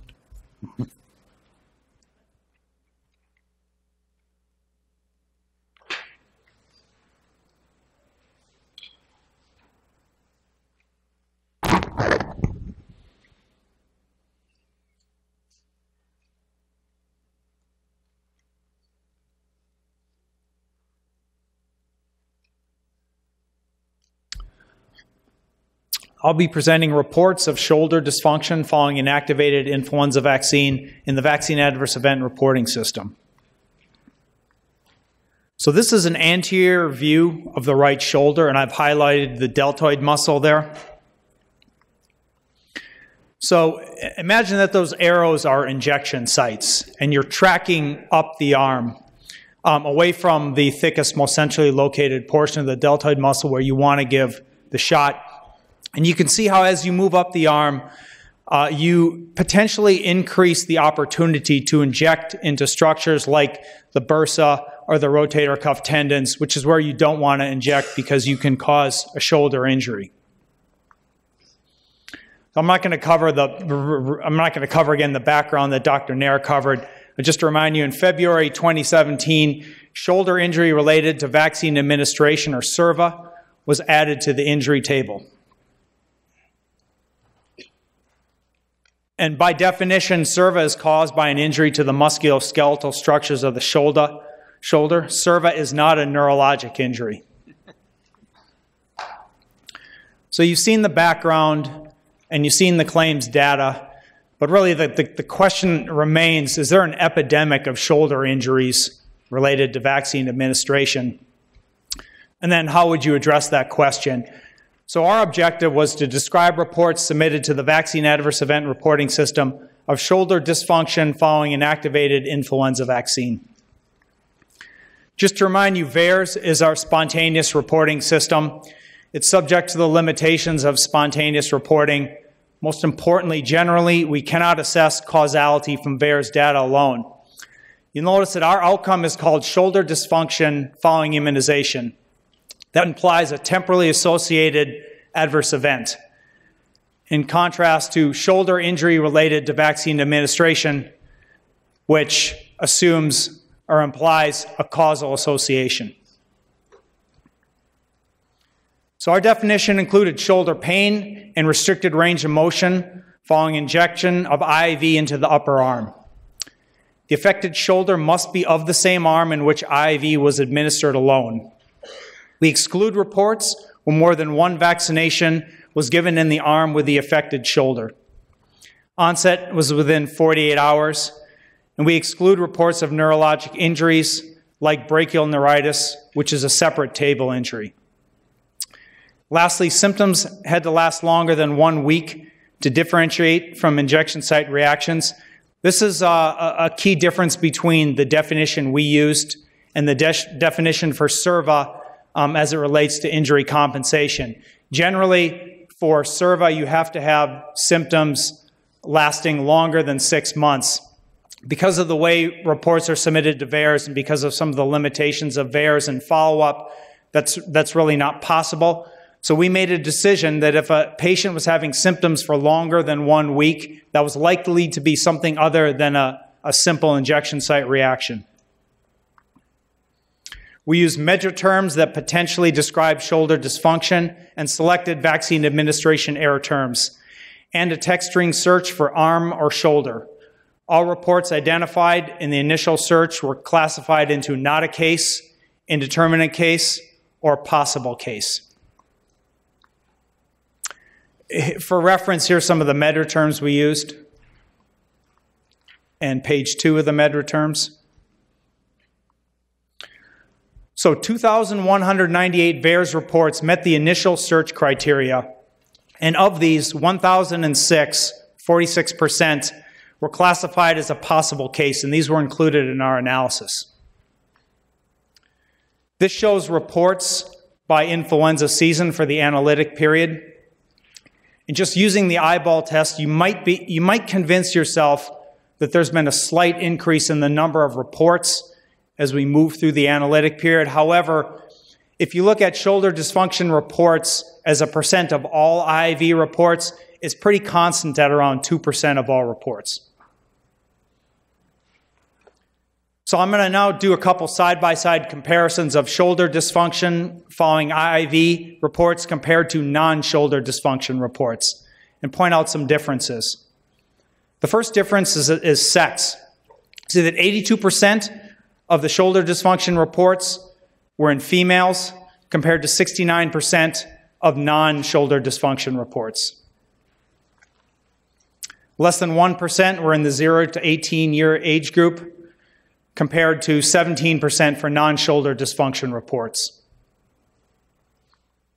Most of the reports were in the 19 to 59-year-old age group.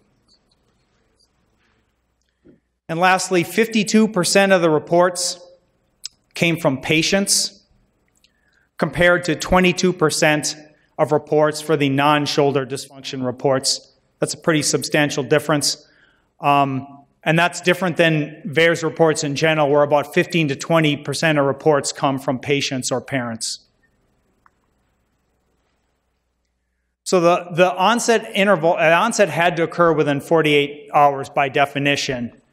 However, in 75% of these reports, symptoms occurred on the day of vaccination. In 85% of reports, the pain had not resolved at the time the report was made to VAERS.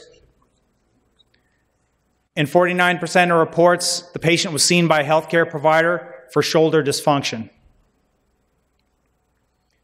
Referral to a specialist was not commonly documented in the reports, but when it was, the patients were most commonly referred to an orthopedist. So this is a table of commonly reported shoulder dysfunction-related adverse events. These are not mutually exclusive, so these numbers add up to more than 1,006. What you see here is on the top, the most common adverse events are these broad, relatively non-specific events like shoulder pain, injected limb mobility decreased, and joint range of motion decreased. Less commonly reported are these more specific events like bursitis, rotator cuff syndrome, or frozen shoulder. In the interest of time, I'm going to skip over ADLs, but we can come back to those if you have questions. So in 222 of the 106 reports, there was documentation of a contributing factor described in the narrative. And of these, most commonly described was vaccination given too high on the arm. Improper or poor administration technique is kind of a grab bag of descriptions of basically improper or poor administration technique, but variable. And then uneven position between the vaccinator and the patient is usually the vaccinator standing above the patient while the patient is sitting down. So these are the total number of shoulder dysfunction reports during the analytic period broken down by place of vaccination. If you focus on the top here, you'll see that in 40% of the reports, the vaccination was given in a pharmacy or a drugstore, and in 32% of reports, it was a doctor's office or hospital. Those two account for 72% of all shoulder dysfunction reports, and then 12% were in the workplace. So in summary, reports to VAERS of shoulder dysfunction following IIV range from 128 to 223 during the 6 influenza seasons we looked at. During that period, around 130 million doses of IIV were distributed each flu season. There was a higher percentage of reports of shoulder dysfunction following IIV among females when compared to non-shoulder dysfunction reports. Most reports were in the age group 19 to 59 years, fewer in individuals 0 to 18 years. When possible contributing factors were described, vaccination given too high on the arm was most commonly reported. And the most common place of vaccination documented in reports was pharmacies or drugstores and doctors' offices or hospitals. So in conclusion, improperly placed IIV or any injectable vaccine has the potential to cause a shoulder injury. However, reports to VAERS of shoulder dysfunction following IIV appear rare given the amount of IIV distributed in the U.S. each flu season. There does not appear to be an increase in shoulder dysfunction reports following IIV submitted to VAERS during recent flu seasons. And finally, proper administration technique is important, and Dr. Kroger will discuss that topic in his presentation now. Thank you.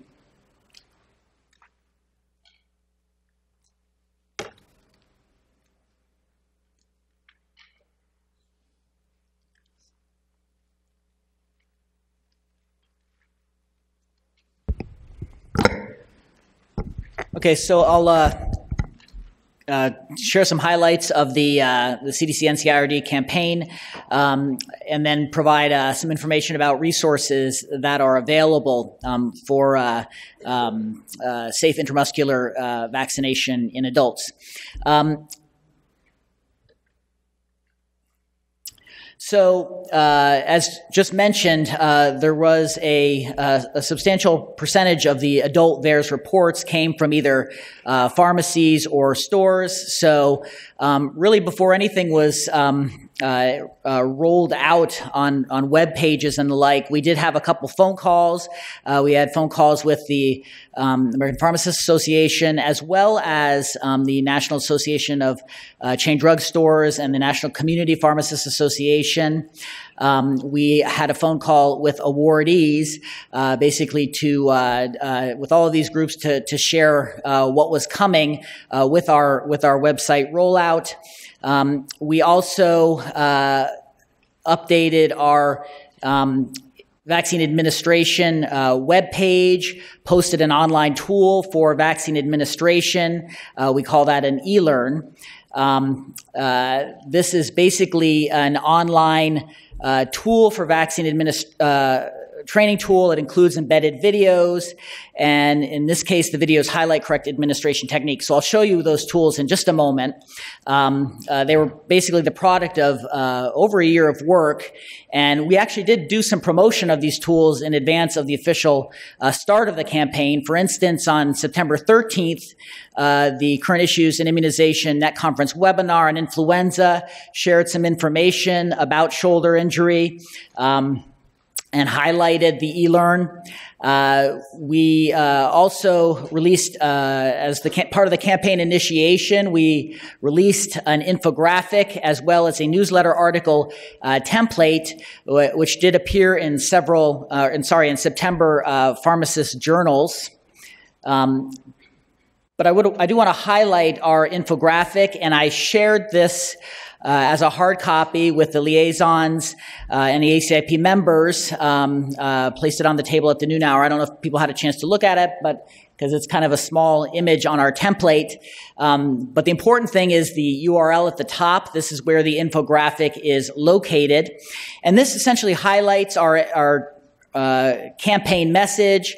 The campaign is taglined, "Know the site, get it right," and appropriately promotes current educational tools as well as the outcome we are trying to prevent. So basically, the first row highlights the importance of selecting the correct needle length. This, of course, is critical to ensuring that immunizations are delivered by the correct intramuscular route. As many know, in addition to needle length, the selection of which is, of course, based on age, gender, and the site selection. Proper intramuscular placement of vaccine is based on technique. In the second row, we focus on correct site selection, which we believe to be really the essence of correcting these administration errors. The correct site, that is the deltoid muscle, visualized by that, it's kind of small on the slide, but an inverted equilateral triangle, the base of which is located some distance from the acromion process. Now, for adults, we think 2 inches is an appropriate distance. We acknowledge that in children, it may be more useful to measure this in terms of finger breadths. But the key point is you've got the picture on this infographic. Inject into the center of this triangle for appropriate deltoid administration. And then the third row highlights some aspects of proper technique, such as the injection angle of 90 degrees. And also the row highlights attention to other aspects of safe injection practices. In the lower right-hand corner is a link to our recently revised vaccine administration webpage. I think I went backwards there. Actually, no, I didn't. Okay, so here, before I get to the web page, let me talk a bit about our newsletter article template. So our focus on this was to highlight that shoulder injuries are preventable with correct IM administration, and the article also highlights these resources: the Vaccine Administration e-learn, which we posted on June 21st, 2017, and our revised Vaccine Administration webpage, which was posted September 1st, 2017. And then all throughout, we identify the specific shoulder injuries we're talking about, shoulder bursitis primarily, although there were a couple, there was a case report of tendinitis as well. This is our revised Vaccine Administration webpage. It is a direct link from our immunization provider webpage. And this is a sample page from our vaccine administration eLearn. Now, what this is it's a self-paced education tool with links to videos and resources. It contains knowledge checks and is available for continuing education credit. And this one, of course, is focused on vaccine administration, but has information on shoulder injury related to vaccine administration as well. Since the campaign began, we've had 3,411 clicks to the CDC website, 3,108 coming directly from the emails we sent. Another 303 were most likely clicks from other emails in which our links were pasted. 3,204 of these clicks came from the United States. Our IM administration videos, which are on our education page, our administration page, and as part of our eLearn, also exist on a YouTube page, which was, and our product was accessed via 1,235 clicks from this location. Our vaccine administration page has a resources subpage, which has received 762 clicks. These data come from the first 3 weeks into the campaign. In essence, our campaign thus far, I do want to acknowledge the above individuals and open the mic up for discussion and any questions that you may have. Thank you, Dr. Kroger. Questions? Dr. Szilagyi. Yeah, just very quickly, very interesting presentation. Two quick questions. One, or a comment. There were almost no children in this, and children do have bursa. They do get bursitis. So it's just a comment and, a question about why that might be. And the second is, what percentage of all IIV is given in pharmacies in adults? I'm just trying to figure out what the increased likelihood is. Is it something like 20% Can you pull my presentation up again? The question about children, I guess up to a certain age, children get vaccine in the quadriceps, so they're not at risk. I mean, that's a good question. I guess we can look at. We can look at maybe other vaccines that are given in children and adolescents in addition to influenza vaccine to maybe get some additional data on that. Those three that were under the age of 18 you saw on the table, they were in older children. I think 13, 14, and 17, but older children. Can you go to the last? If you could go to the last slide on my presentation, or one of the second to the last slide. Keep it going. Yeah, this one. So this this is from a survey, the National Internet Flu Survey, for the season 2015-2016, which doesn't go through the whole season. I think it stops in November. So this is where vaccines are given, the green line, and then the VAERS shoulder dysfunction reports for the 2015-2016 season. It's not the whole data set I presented, just for that season are shown there. So you can see a bit of a mismatch there between reports and place of vaccination, but it looks like from here that maybe 25% or so of flu vaccine, at least in that season, through November, was given in pharmacies, and that's consistent with other data that I've heard that around a quarter of vaccines are given in pharmacies and drugstores. So that begs the question, are you targeting pharmacies for this information campaign and education campaign? Let me say that the VAERS data are passive. They're passively reported, and there are plenty of reporting biases in VAERS data. So we're not making any assumptions on place of vaccination. We're just presenting the data. As far as targeting, I'll let Dr. Kroger answer that. I mean, the focus of the campaign is adults, but we're targeting all providers that provide vaccines to adults. So obviously there have been discussions with pharmacist groups because of this, but it's really kind of an adult intramuscular administration campaign. Dr. Walter. Yes, Tom, you looked at flu vaccine. Did you look at other antigens as well to see if reporting was comparable with other antigens? We haven't yet. The initial review we did, we knew that most of the SERVA claims in VICP were for influenza vaccine, so we wanted to start out looking at that information. We also wanted to keep this clean. So one vaccine given in the shoulder.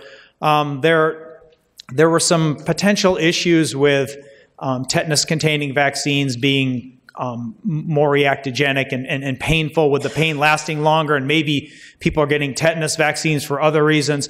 But certainly, I think we can expand this to look at other vaccines as well. Dr. Messonnier?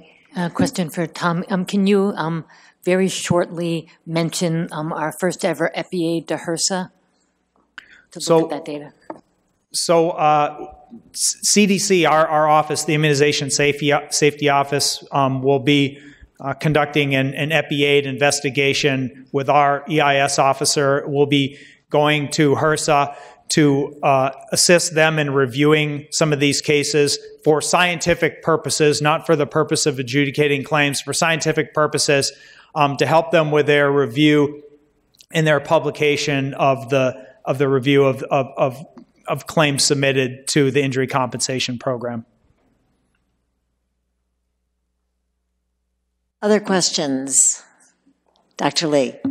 Just really quickly, it might be really helpful to dive down a little bit deeper into the pharmacy and whether or not it's retail-based clinics and nurse practitioners, for example, or if it's pharmacists, in part because it seems like it'd be really great to partner with those national organizations to sort of develop toolkits as you're doing and training and competencies and to support this. And much like everything else in the world, like the higher the volume, the better we are at things, whether it's a procedure or immunizations. So it may be that in the physician's office, where in pediatricians' offices where the volume is just huge, that competency is there. Whereas in a pharmacy that may or may not see a lot of children, for example, they're less comfortable with it. So CDC has been working with the American Pharmacists Association and the National Association of Chain Drug Stores in order to get the words out through their constituencies. And they do have immunization curricula for their vaccinators in store. But yes, in terms of being able to tell whether it's a clinic within a pharmacy or a pharmacist, we don't have right now that level of data. Okay, further questions? Thank you very much. And now we'll move on to an update on HPV vaccine. Dr. Markowitz, Dr. Szilagyi to start.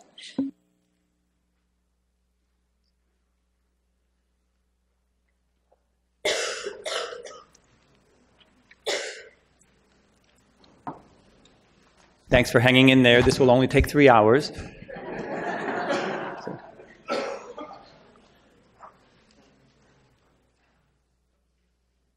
Our last HPV vaccine session was a year ago, October 2016, although every session during 2016 there were presentations about HPV, particularly the two-dose schedule.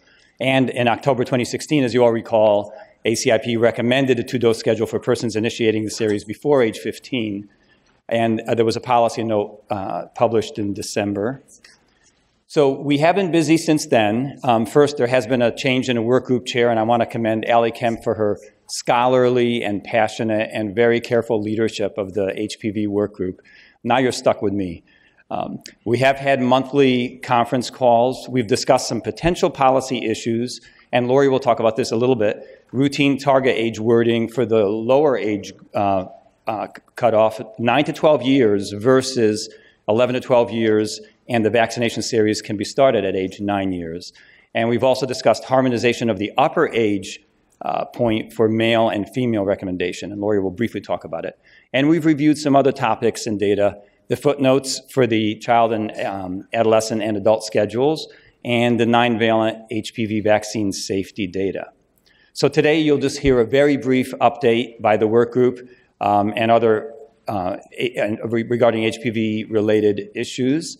And I wanted to thank the large work group, the ACIP members, Cindy Pellegrini and Jose Romero, the ex officio members, liaisons, CDC contributors, but most importantly, our fearless leader, Lori Markowitz, who's going to present next.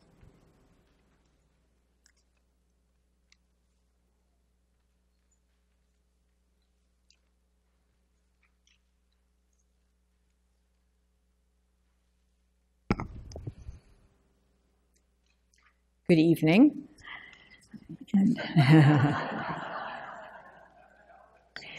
I'm going to be very brief, as Dr. Szilagyi said.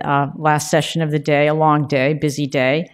And I'm going to cover three really kind of separate topics. First, I'm going to review selected CDC and other activities after the 2-dose recommendation, and then give an overview of ACIP HPV vaccine workgroup calls and discussions over the last year, and then finally talk about vaccination coverage and impact of vaccination in the United States. And I hope all these things can be discussed further at other meetings.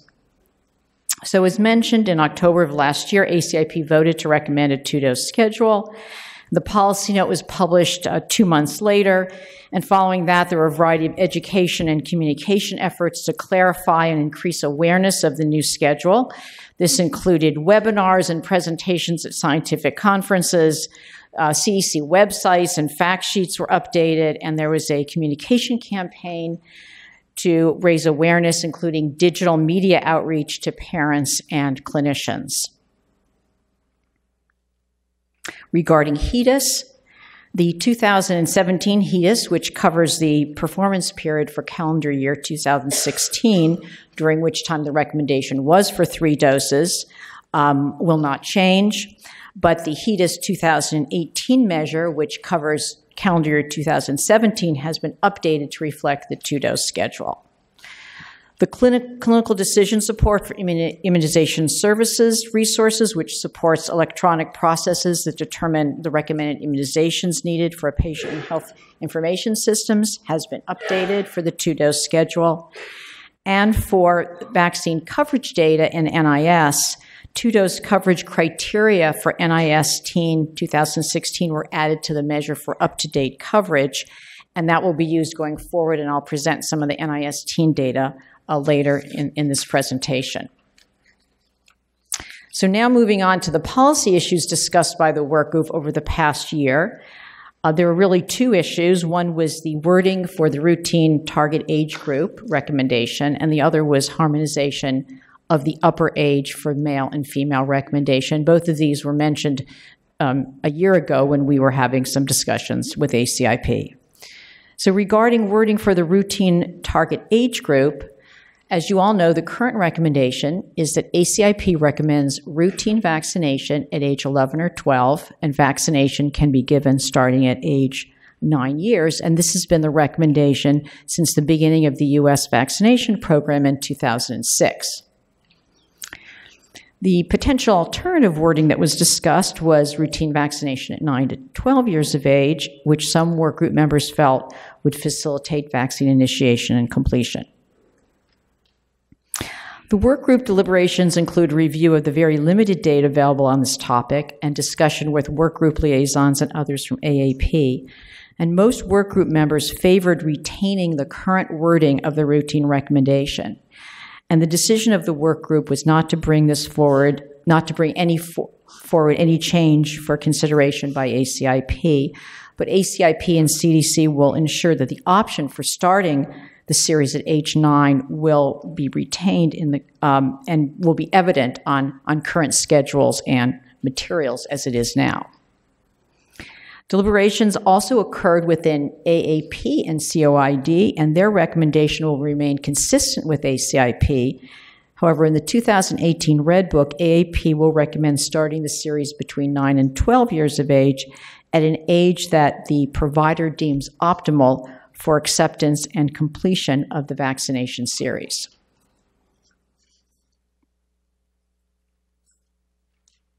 The second policy issue discussed on the work group was harmonization of the upper age for male and female vaccination. And as a reminder, the current recommendation is that ACIP recommends vaccination for females through age 26 and for males through age 21 who were not previously vaccinated. And the vaccine is licensed through age 26 for both males and females. Males age 20 through 26 may be vaccinated. And there's also recommendations for specific groups to receive vaccine through age 26, and this includes men who have sex with men, transgender persons, and males with immunocompromising conditions. The alternative policy that was proposed was harmonization of the upper age for males and females. And this would both simplify the HPV vaccine schedule, eliminate the need to mention specific groups that should be vaccinated during this 5-year period between 22 and 26, and might also facilitate reaching higher risk groups. And many work group members favor simplification of the immunization schedule through extension of the male age recommendation through age 26 years. And just a little bit of history, in 2011, ACIP recommended vaccination of males for the first time. Vaccination of males was included in the routine immunization schedule. And at that time, grade was used for consideration of the evidence and recommendations, which included cost-effectiveness data. And the recommendation for catch-up through age 21 years for males has been in place since that time. And over the past year, the ACIP vaccines work group, while considering this potential policy issue, has reviewed updated cost-effectiveness data, vaccine coverage among males in general and among men who have sex with men. And the work group plans to continue to review this issue and to use the new evidence to recommendations framework and to present this to ACIP in 2018. And then finally, other issues discussed by the work group over the past year were, as mentioned, simplification of the footnotes of the child, adolescent, and adult schedules, which you'll hear tomorrow, and 9-valent vaccine safety. Specifically, the work group heard an update of an ongoing analysis from the Vaccine Safety Data Link on 9-valent vaccine, showing no safety concerns, and the Immunization Safety Office plans to present those data to ACIP in February 2018.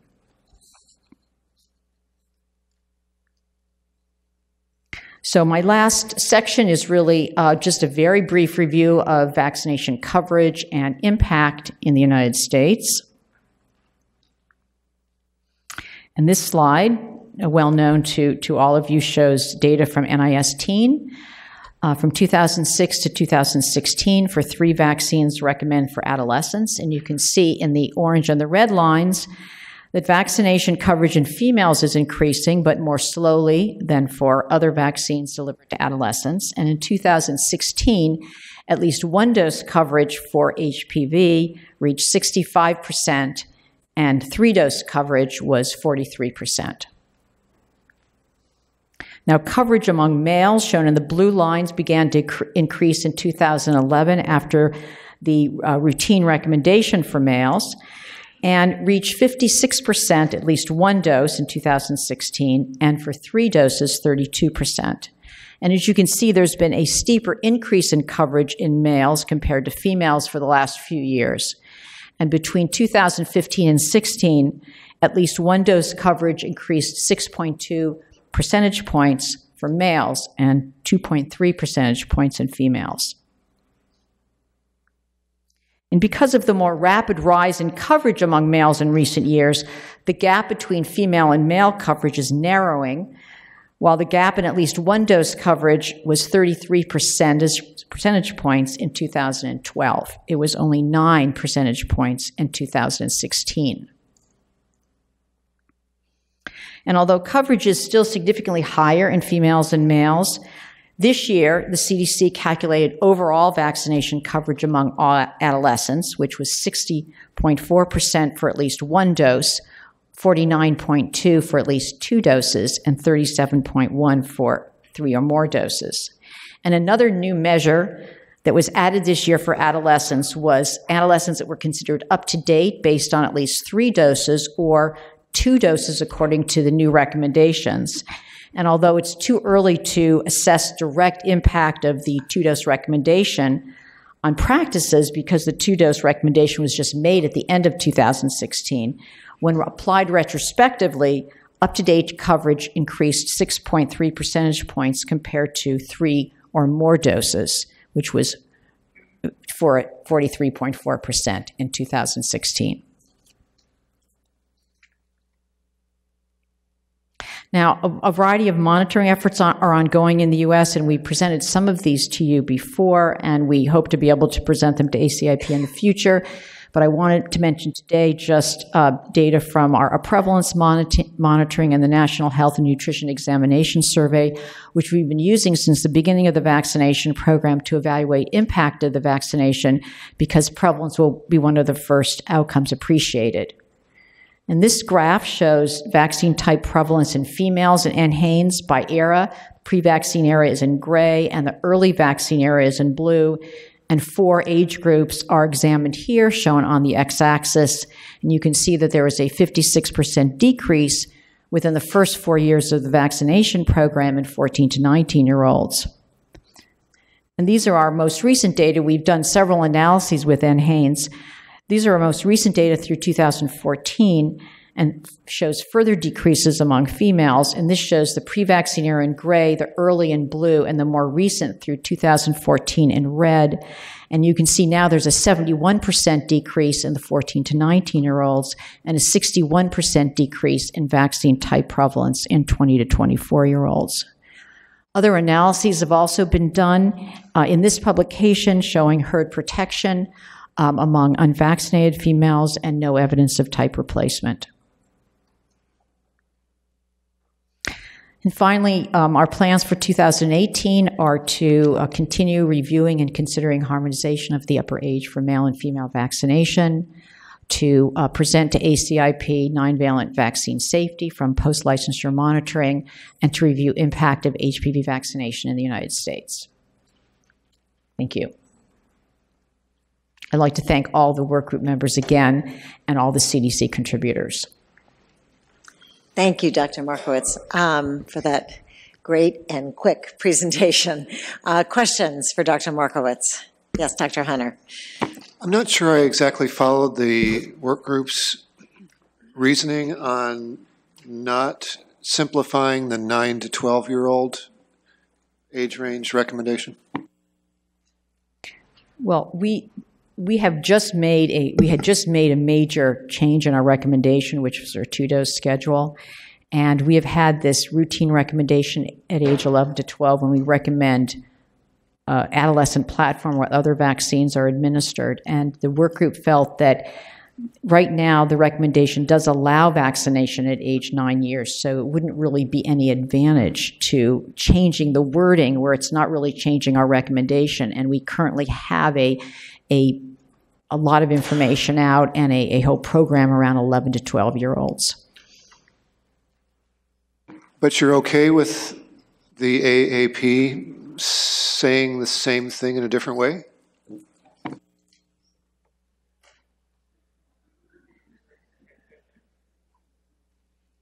Dr. Maldonado. I didn't want to have to bring this up again, but since it was brought the reason we have done that, have made that recommendation, and also alluding to the issue around catch-up vaccination is that is one of the, those are the two concerns that we hear most from our 66,000 members is, well, not all of them, but that's what we hear from our membership. Those are two issues that they would like to see clarified. And so we thought at least one of those we could address through the Red Book itself. So, and the other obviously isn't up to us. So. Thank you. Dr. Szilagyi. Just a quick response. There are definitely pros and cons of both, like any other decision. But Allie, you may want to talk about the provider survey, because we actually did have some data about what providers think about, or providers who start, about the 9 to 10-year-old versus 11 to 12-year-old. And the data that was presented from the provider survey suggested that there was not a big push from pediatric providers about the earlier age group. But we haven't presented that to the full ACIP. Yeah, that was sort of a rapidly conducted survey to see if we could get a rapid, idea about that. And in fact, most providers were in favor of keeping things as they are. I do have to say, though, that this is in the context of them doing what they do and worrying, I think, about parents who are already concerned about 11 and 12-year-olds and even going younger. But I think we have to, that issue, in the context of if this were now the norm, it could be, the viewpoints could be quite different. If it were the norm to do this at 9 and 10, then the responses would be, I think, very different. So that was the only data we had. Further discussion? All right, seeing none, I think we're done, but for public comment. Is there anyone here for public comment? There's no one signed up, but I want to check. Appears not, and we will have another session tomorrow, so we can save it till then. Have a good evening. We'll see you tomorrow at 8 o'clock.